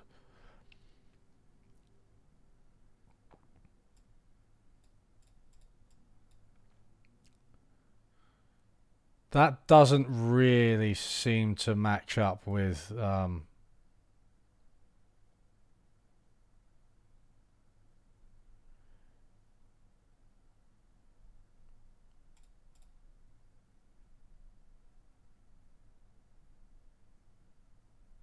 yeah. I don't know. Maybe he didn't plagiarize this book. Maybe it's just shit.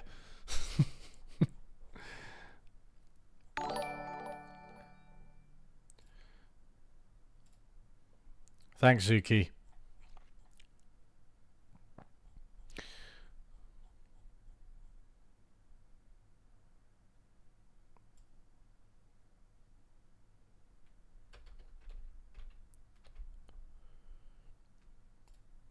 I'm going to search a couple more things.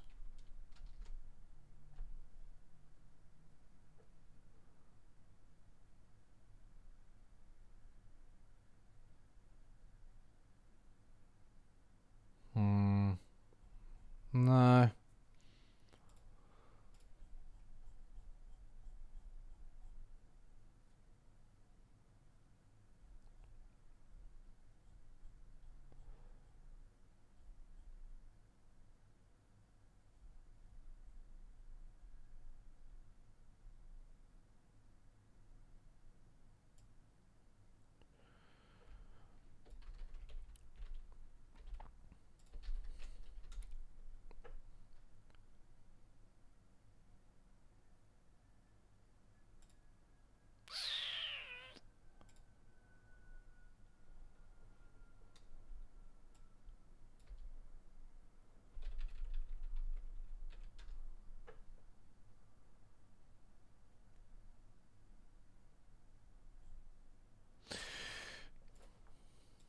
If he is plagiarizing, it isn't too obvious. I will need to know some Spanish to find the plagiarized material. Yeah, you're right, actually. It could have been plagiarized then translated, right?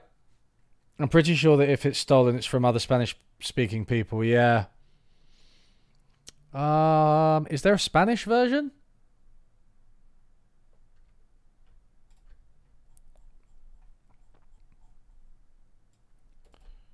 Whoops.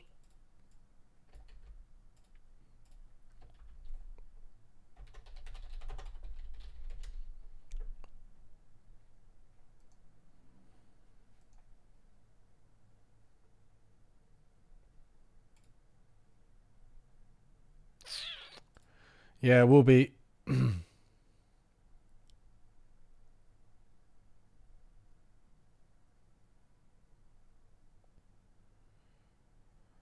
Oh, here we are. The Mises Institute reckons this is really good, but the Mises Institute is absolutely full of morons. Yeah, I'd need to know the Spanish, right, the Spanish translation. I mean,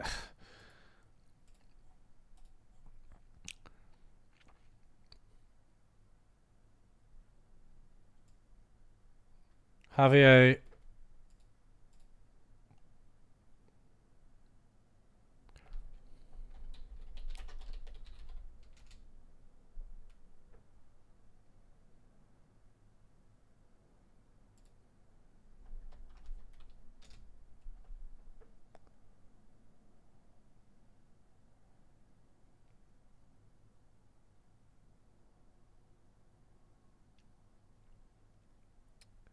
This does seem to be...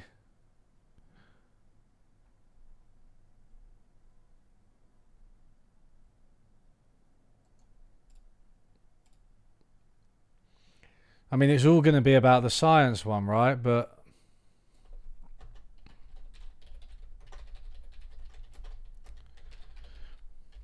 it would be good if I spoke Spanish.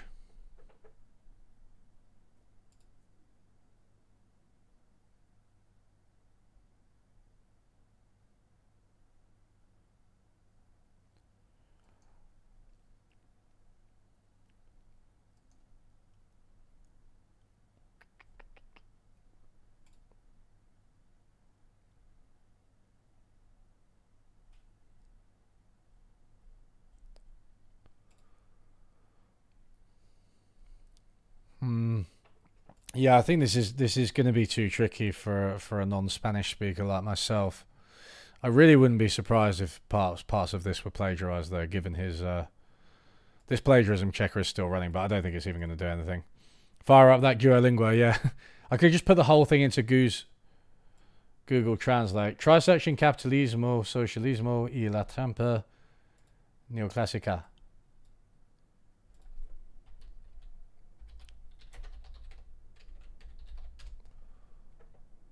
The thing is this more Spain itself?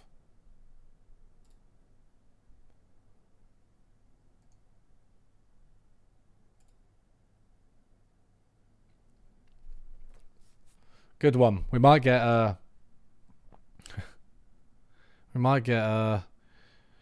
thanks for the offer, Moonshine. I am learning Portuguese at the moment, so I can't learn Spanish at the same time, but I do want to learn Spanish eventually. I did it at school a bit.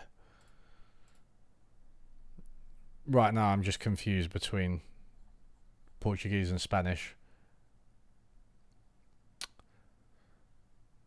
Could even say I'm unlearning Spanish. Ew.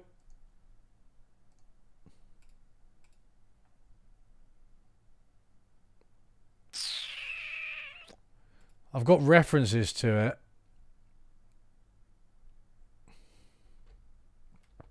Is this, what's this?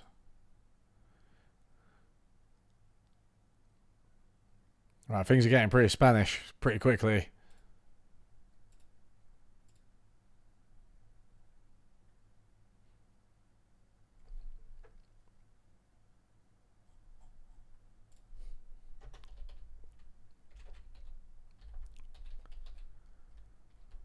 What is it? Plagiarismo. Presumably it's plagiarismo.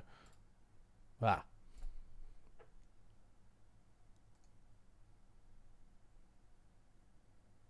No. Keep the plagiarism. Can clip that out of context.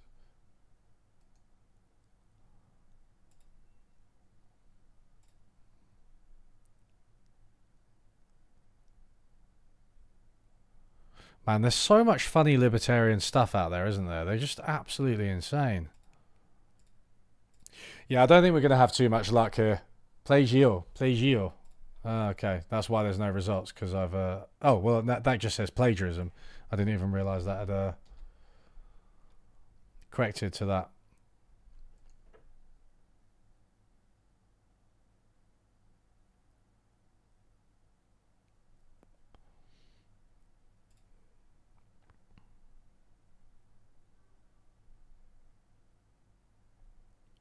What does this translate as?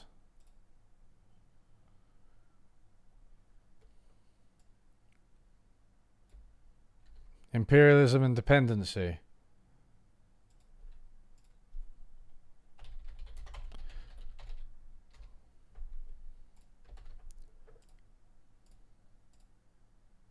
No, that's completely different. It's completely different.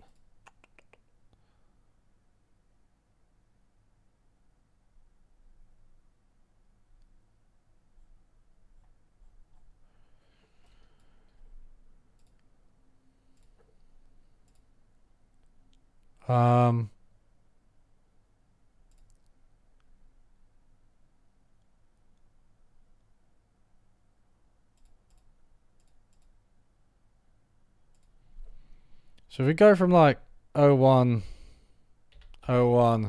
2000 to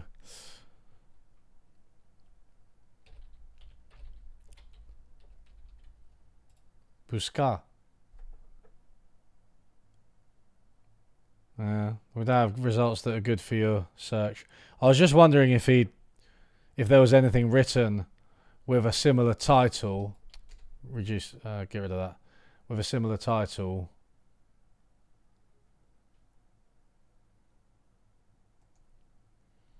Before his was released.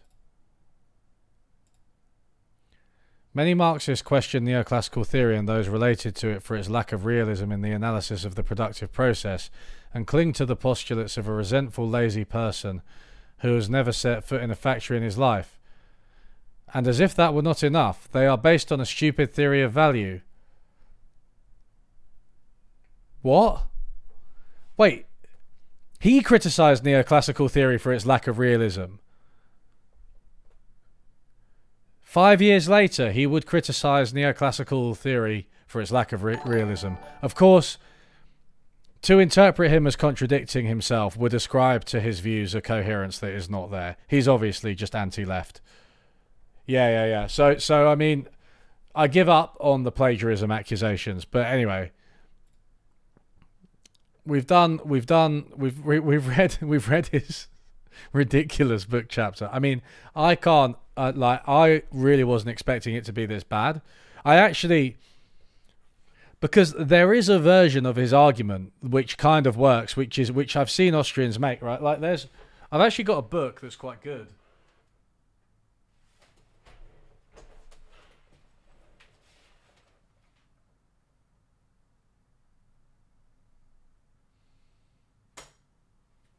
This one. Right. This book, right, Famous Fables of Economics, Myths of Market Failures, is a book by Daniel Spulber. And he's a loosely Austrian or libertarian guy, right?